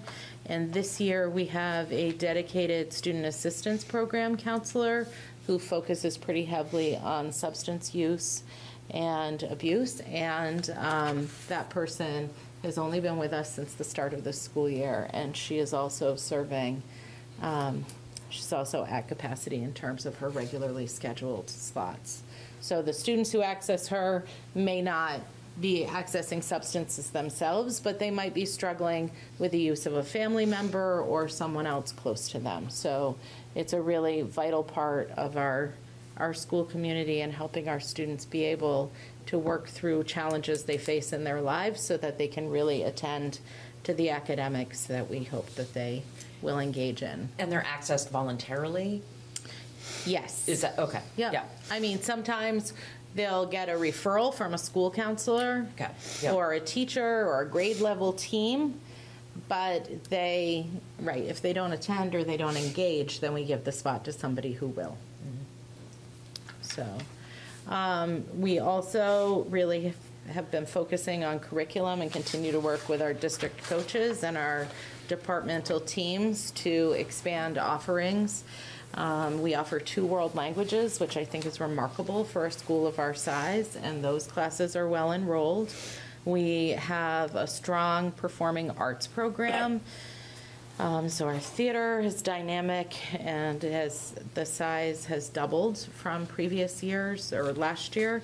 And we also offer dance after school.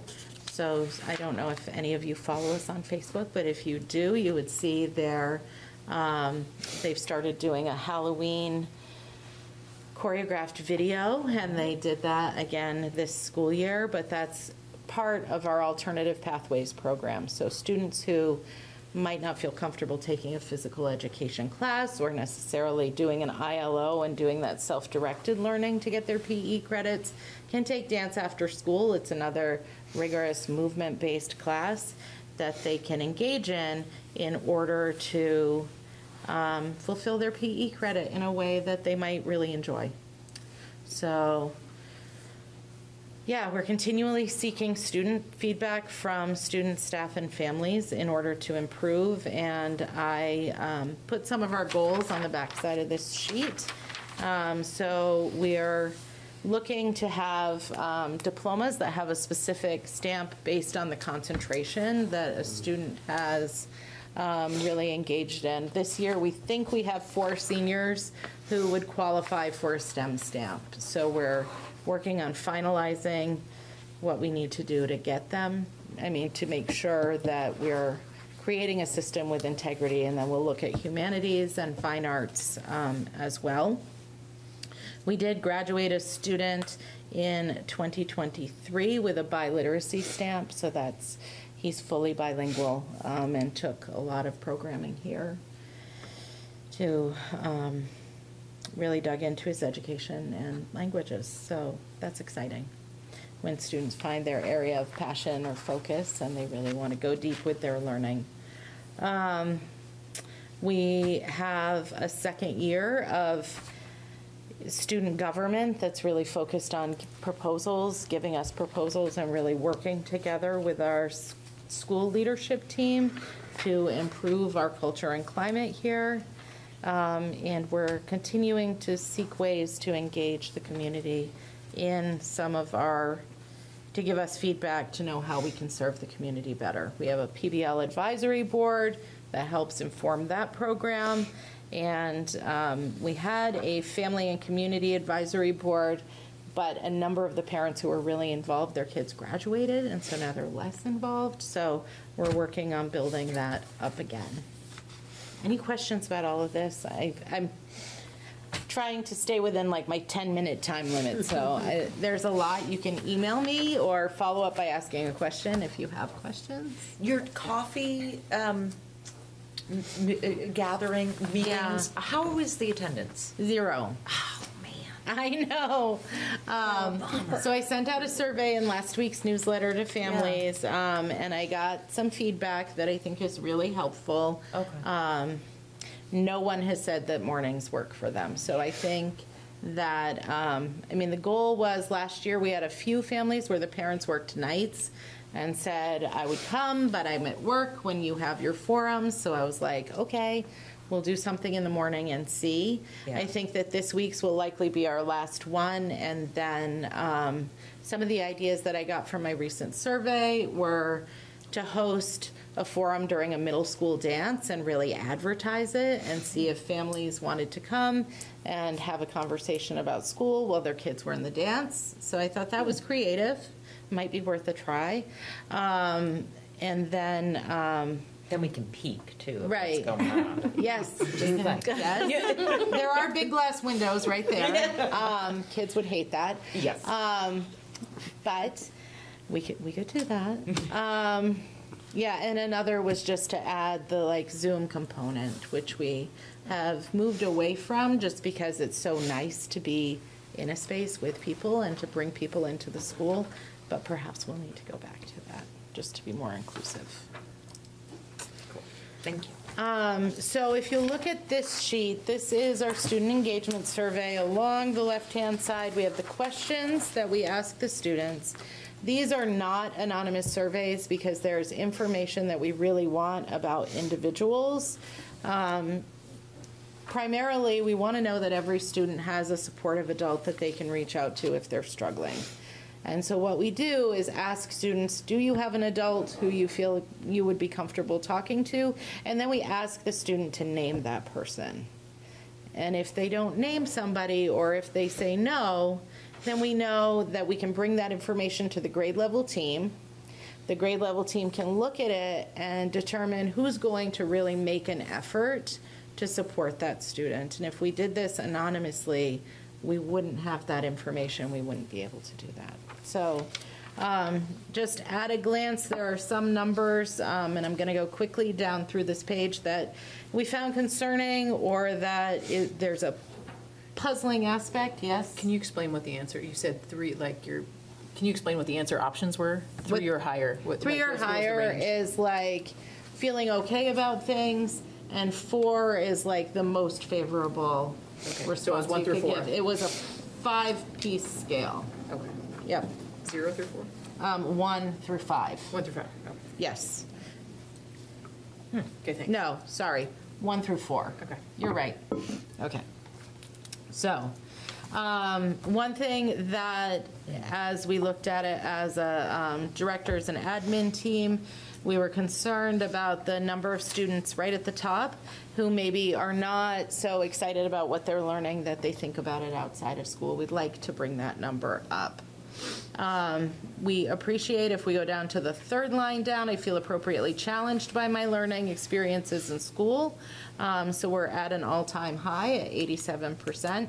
So that felt good because we've been working on adding rigor back into our coursework after the pandemic. Then if we go to the second one in the first section, second from the bottom, the skills and concepts I am learning will help me in my future and support my future goals. We want to raise that number. It's 67% said that they felt like they either did or did to a high degree support them. And so that tells us, I think, that we need to work on drawing connections between what students are doing and life beyond the classroom, whether that's continued education or whether it's a career pathway. We feel really good about students thinking that 85% of students feel like adults at school care about them, and 95% say that they have a trusted adult at school. So there's a little bit of work we need to do there. But we also are concerned about only 57% of students saying they feel like their opinions are valued and they have impact on their school environment. So we're working on, more regular feedback. We're asking the student leadership team to take a look at this data and see what they think is strong about it and where they think there needs to be improvement. So soliciting feedback is part of that. I appreciate that students are using their callbacks well or feel like they're using them well this year. So that was at 90%. Callback is a time when either the teacher can call a student back for enrichment or remediation, or a student can say, I'm not understanding something, I need to meet with that teacher. And they tell their advisor and get scheduled with that person. We also are continuing to work on, down here 3 from the bottom, it says 81% of students say that they aren't always treated with kindness and respect from their peers. Not their friends, but their peers. And so although 81% is the highest that number has ever been since we've been polling this, it feels like if 19% of our students feel like people aren't treating each other with kindness and respect, we've got some work to do on empathy and kindness. So that's just a glance at that particular survey data that we've been collecting for the last few years. Any questions for me? Do you think you would get significantly different results if it was anonymous? So that is another question. This isn't all the data. There are, I think it's about 7% of students respond and say they would answer the questions differently. That's a question in there. That's a question in there. Because we are curious about that. But they're identifying themselves too with right. you, like saying, yes. I told you what you want to hear. Right. Yes. And here's my name. Yes. Right on the same thing. That number would be higher too. Yeah. It's interesting, even though it is not an anonymous survey, it's interesting when we read, I only pulled the portions that have a percentage. So I didn't pull the narrative portions to share. It's really interesting, the students who will say things like, I'm struggling to quit using vape. Like, they know, there's no pretense that it's an anonymous survey. We ask you to put your name on it. We ask you to put your pronouns in it. We ask all of these things. And then they still share things like, this is something I'm struggling with. This is something I wish I had more support for. So even though there's a small percentage who say, I would respond differently if this were an anonymous survey, I still feel like the data that we're getting from it allows us to think about how we use the resources and supports that we have to help strengthen our school community. So I'm not feeling like that's compelling. How long does it take to do the survey? Usually about one advisory period. So not sure. Not a tremendous amount of time. Most students who take it seriously, it takes about 25 minutes, I think. Okay. I was just thinking, what if you did 2 versions of it, one anonymous, one without? Yeah, it would be interesting to see what the differences were. Back to back. Yes. You will spend a whole class period being surveyed. Yeah. Thank you. All right. Thank you so much, Lisa. Yeah, no problem. Very cool. What were the 2 languages for the biliteracy seal? Spanish and English. Yeah. We do have 6 students accessing the Vermont Virtual Learning Consortium, and they are taking Japanese. So cool. And we've had students in previous years interested in taking German. So I think that is an interesting way for students to access languages that we just don't have the capacity to offer. We offer French and Spanish, and students are pretty excited to take those classes. Professor Bartlett is very popular in my house. The friend group. That's Spanish. Yes. Spanish. Yep. Thank you very much. Thank you. Lisa, thank you so much. Yeah, have a great night. Thanks. Let's see. Executive limitation, 2.2, second read. Ba-dun-dun-dun. I'm just sifting through, getting it in front of me here. Treatment of staff. Michael, do you want to talk at all about it? This is the one where I went with the new format last month, and seemed like I got my feet under me there. And so I don't think that there was, I think people, maybe Ann said, it would be great to go back and do the other 2 before that in this format. Right? So. Yeah. Is this the one that had, I just have a kind of, I'm interested to know how your attendance is with the voluntary meeting via Google Meet. More than 0. More than 0? Hey, I'll take it. Okay. Thank you. About the report itself, anyone? Yeah. So under, you wrote about preparedness, and I think somewhere in here, allow staff to be unprepared for emergency situations. And I was just thinking, I would imagine there are drills that are being done, or are there no drills being done? No, there are drills being done. And they're done on a monthly basis, right? They're done in accordance with the schedule that is set by the state of Vermont. So sometimes more than once a month. It would seem to me that that would be good evidence that our staff are prepared because they're doing these monthly drills. It might just be something that we can add. I would like to know they're being done. And if we put it down for evidence, then I'm feeling like that's assurance that they're getting done. Sure.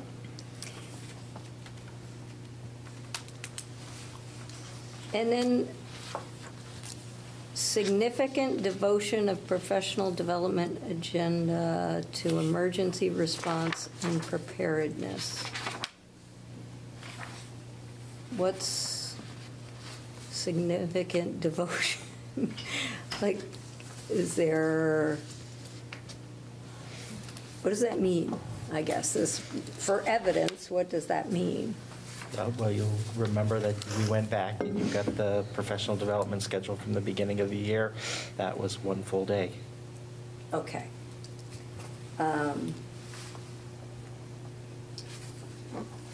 So again, I'm just wondering if we want to be more specific in our evidence or have that schedule in here or as a, I don't know, are you making binders that go with these, with some of the? I will be, yes. Okay. So like something like that would be in the binder Yes. as the, okay. All right, that's all I had for questions. Anyone else before we perhaps make a motion to accept? Then I will entertain a motion, if there is one to be made. I will move that we approve executive limitation 2.2, treatment of staff. I will second. Thank you, Anne. Further discussion? All those in favor, audibly and visibly, please. Aye. Opposed? Abstentions? Great. Motion passes unanimously. Thank you for your work on this, Michael. Next, a first read of 2, financial planning and budgeting and emergency superintendent succession.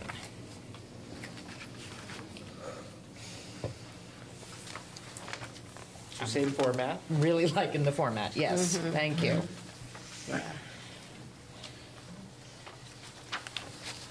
I did, so you got the bulk of that last night, and I did get a chance to talk with Jeannie today, and felt good about that conversation, so shared with her that the template really did help me focus to say, hey, and it's enough different that it doesn't just feel like a rehash of what you've had before. Yep. I also appreciate the inclusion of the procedure, not policy, procedure, for how we go about it, seeing as we used that.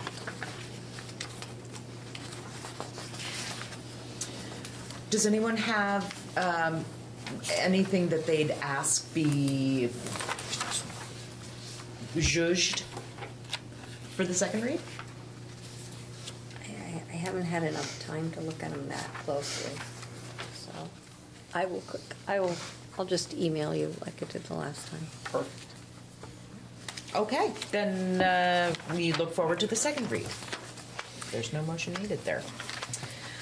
Again, thank you for your work on these. I feel like we're really getting there. Policy decisions. So first reads of several, which was interesting reading. First of all, these are required. Well, some of them are required. Most of them are required. All of them are required. Dun-dun-dun. Right? Yeah, These are all required. Yeah. So I guess what people should be looking for are things that they may or may not think are specific to OSSD that, they feel should be included. But these are required policies. Okay. Then we look forward to a second read. Please do read them through. Important stuff. Self-evaluation. This is, if I'm remembering correctly, because when did I send this?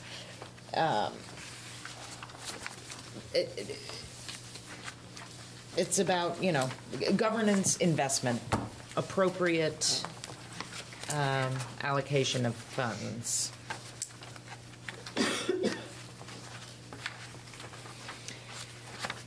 I'm going to open with this question. Did people have the time and capacity to consider this policy?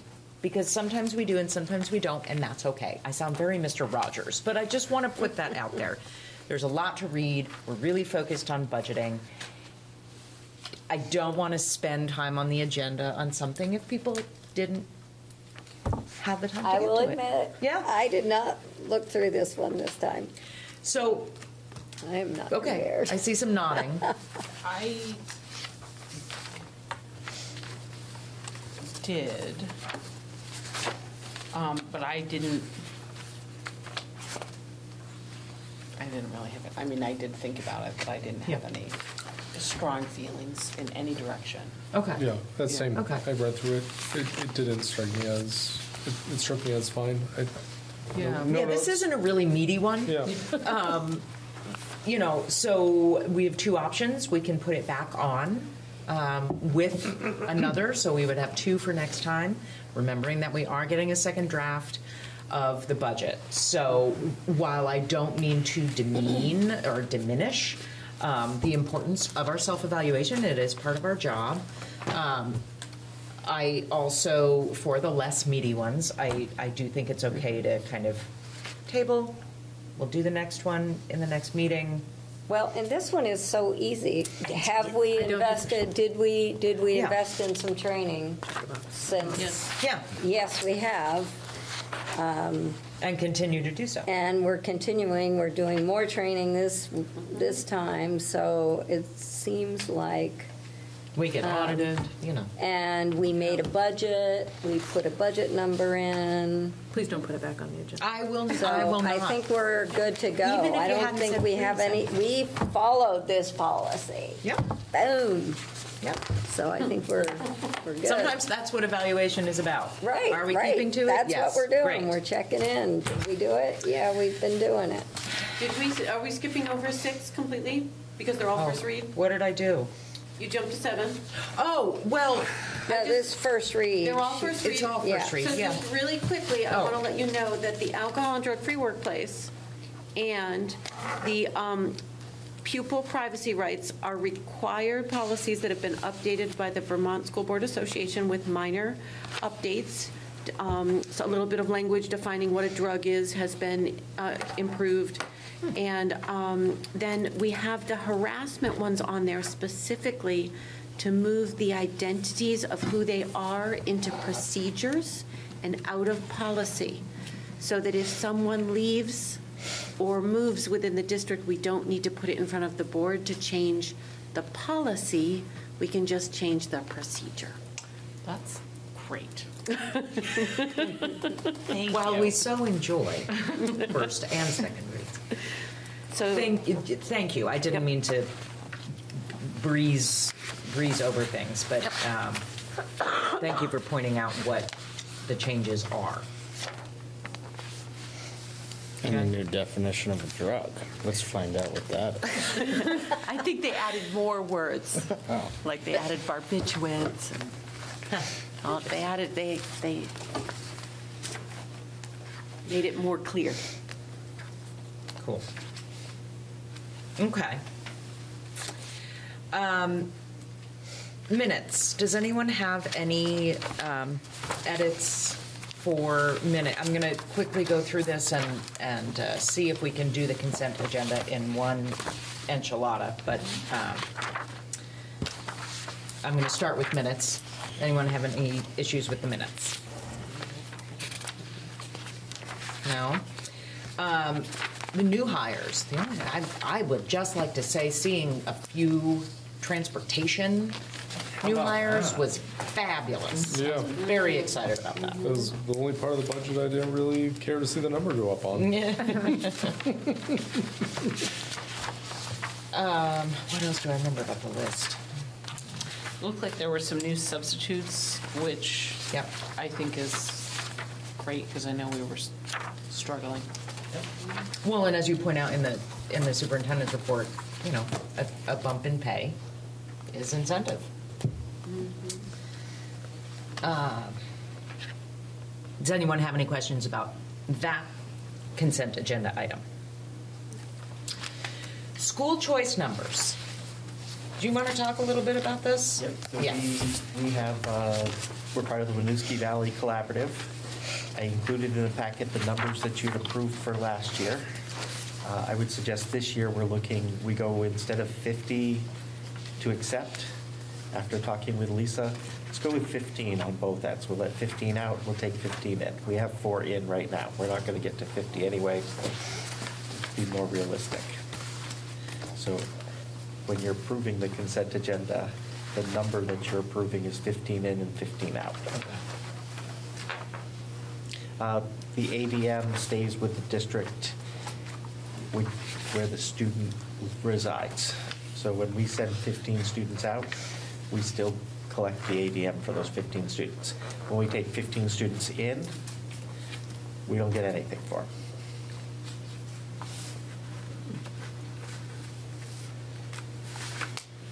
Wow, the 50 was just so out of step, whack with the other numbers, other schools.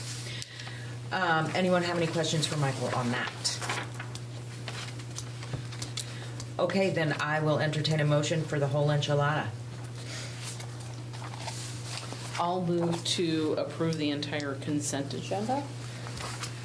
Thank you, including the 15 for 15. Yes.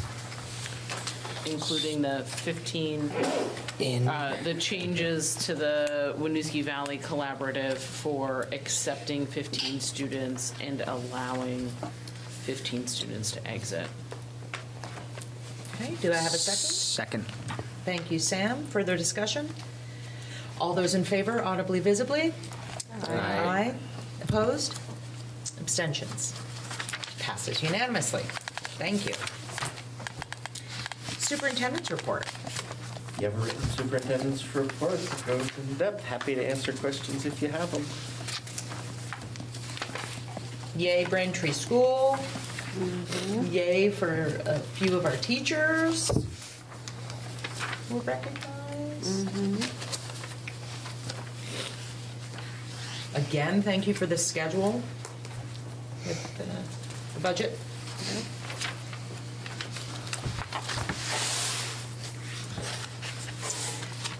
Okay, great. Thank you for your superintendent's report.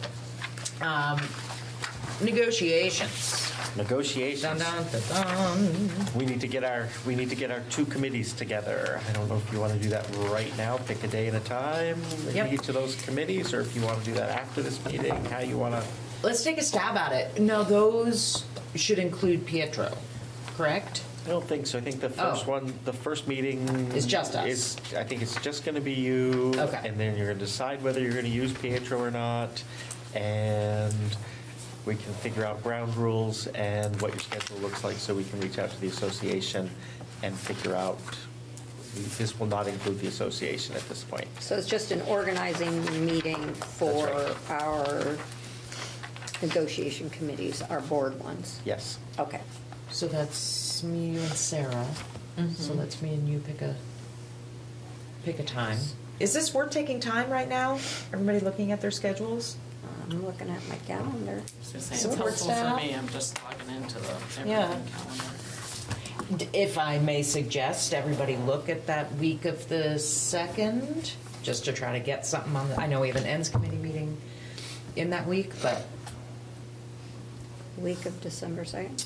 better sooner than later, and I don't mean to. Right, because it would be nice if Ends we've committee got meeting. budgeting to do, to have maybe an idea. Well, oh, Sarah's not on the ends committee, but We could piggyback. we could piggyback. Maybe could you do 5? Is that Wednesday? Wednesday. I have the voluntary faculty staff meeting before. Oh, that's why we did Before. 5:30. So then maybe after. Sure. See if Sarah can do 6:30. Michael, does that work for you? Perfect. Okay, the professional staff negotiation committee will have an organizing meeting on Wednesday, the 4th at 6:30. It's me and Sam, who's on my, And Rachel. Rachel, is that right? Rachel Fish or Rachel? Me. Gators. Rachel Gatus. Oh, no, wait, it's Ryan. Thought so. Oh. Ryan, me, and Oh, Rachel not instead of Gatus. Sam. Got it. Is this to be warned? The support staff, Yes. yeah, it's board business. So what day are we Ryan- looking at? I don't know. He's busy on Wednesday evening, so that one doesn't work. Your schedule's probably hard to work around, right? Yep. What Evenings would usually work work. for you? This is a really quick one, not to get in your Tuesday. committee. Tuesdays That would work for you? That Tuesday evening, that week. Tuesday. Tuesday evening. Ooh, that's my book club. 6 to 7:30 is So Tuesdays and Wednesdays, otherwise I'm working late, or it's Friday.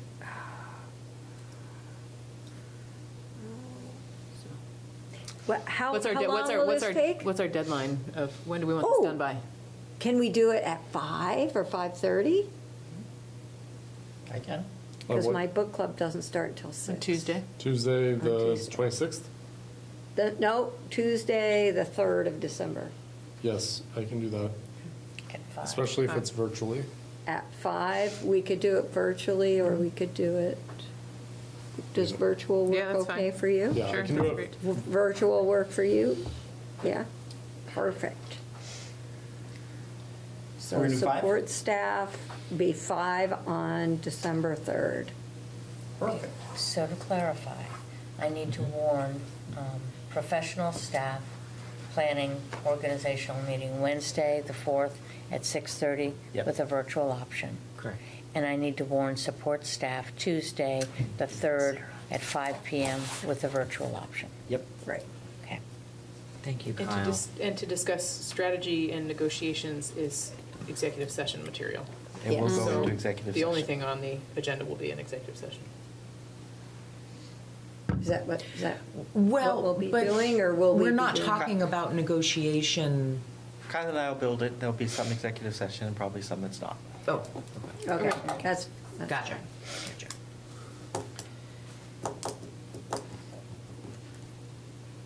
Okay. Awesome. Yay. If we're talking just about scheduling, then it doesn't have to be a public meeting. Like, if we're just talking scheduling, it doesn't have to be a public meeting. If we're We'll be talking strategy and negotiations, then That it's part will be, executive session. that part will be an executive session when you're talking strategy. Okay. Yes. Gotcha. Little of both. It'll be a little above. Sprinkle of both. Yes. School newspapers, principal reports. Newspapers, did I just say? I have sent them as a newsletters. link. I sent them as a link. Yeah. I think you read it too, because I think you had some of my content, so that was great. Yeah. Or at least skimmed. Great. And hey, there's bingo this Friday night at RES. Only $1 a card. And trivia night has been postponed, so now you can do both. No excuse. Just saying, yeah, It has just right before I came to this meeting, so I haven't gotten the word out yet. Oh, so postpone date-wise? Yeah. To a different day? Yeah, Okay. December 6th. I can't believe I just put a plug in there. Please forgive Yeah, I me. was gonna say, just so Okay. everyone knows, we're running some sales coming up. Yeah, just wear your gloves to a meeting, okay? Action item recap. So, any thoughts on a community letter? Just to tell the community what we're up to, please send them to the Ownership Linkage Committee. Ryan and Sam are your members. Your committee, please, as an action item, meet and come up with a proposal for how we might have an intentional conversation with the community having to do with the feasibility study. Yeah, would it be appropriate or okay for us to do a little recap on that feasibility study in the letter? Or- I think that you could propose that. I think it would have to be this is my opinion, it would have to be very closely tied to an event where people could respond. I think. So it's- should we just make the letter about how the year has been thus far? or And the other way? I think just an indication Yes. that some discussion is going to need to be had about. That is how And that I'm we'll be feeling, reaching too. out. These Yeah. are like, the letter's really gonna look like, this is what we've been up to. By the way, This some is gonna be conversations are gonna happen soon. Please keep your eyes open. That kind of thing. Yeah, I think just to premonition of Yeah. what's to come. You might direct them to the recording of this meeting. Yeah. Yeah. People cool with that? Rachel? Yeah. Okay. No, I'm thinking about the dialogue, like that there shouldn't be dialogue back and forth on emails about things, because that's violation of, open meeting, public information kind of stuff. Yeah. So work on something and bring it back to a public meeting. You got it. 10-4. Yeah, okay. Please look again at the first draft of the budget, come up with questions. You know, we're going to be looking at a second draft. Just be in budget mode in your brain, things that you want to watch for. Michael, you and I are going to meet and work on a letter to neighboring districts. And I'm going to email Sarah about the committee meeting we just scheduled.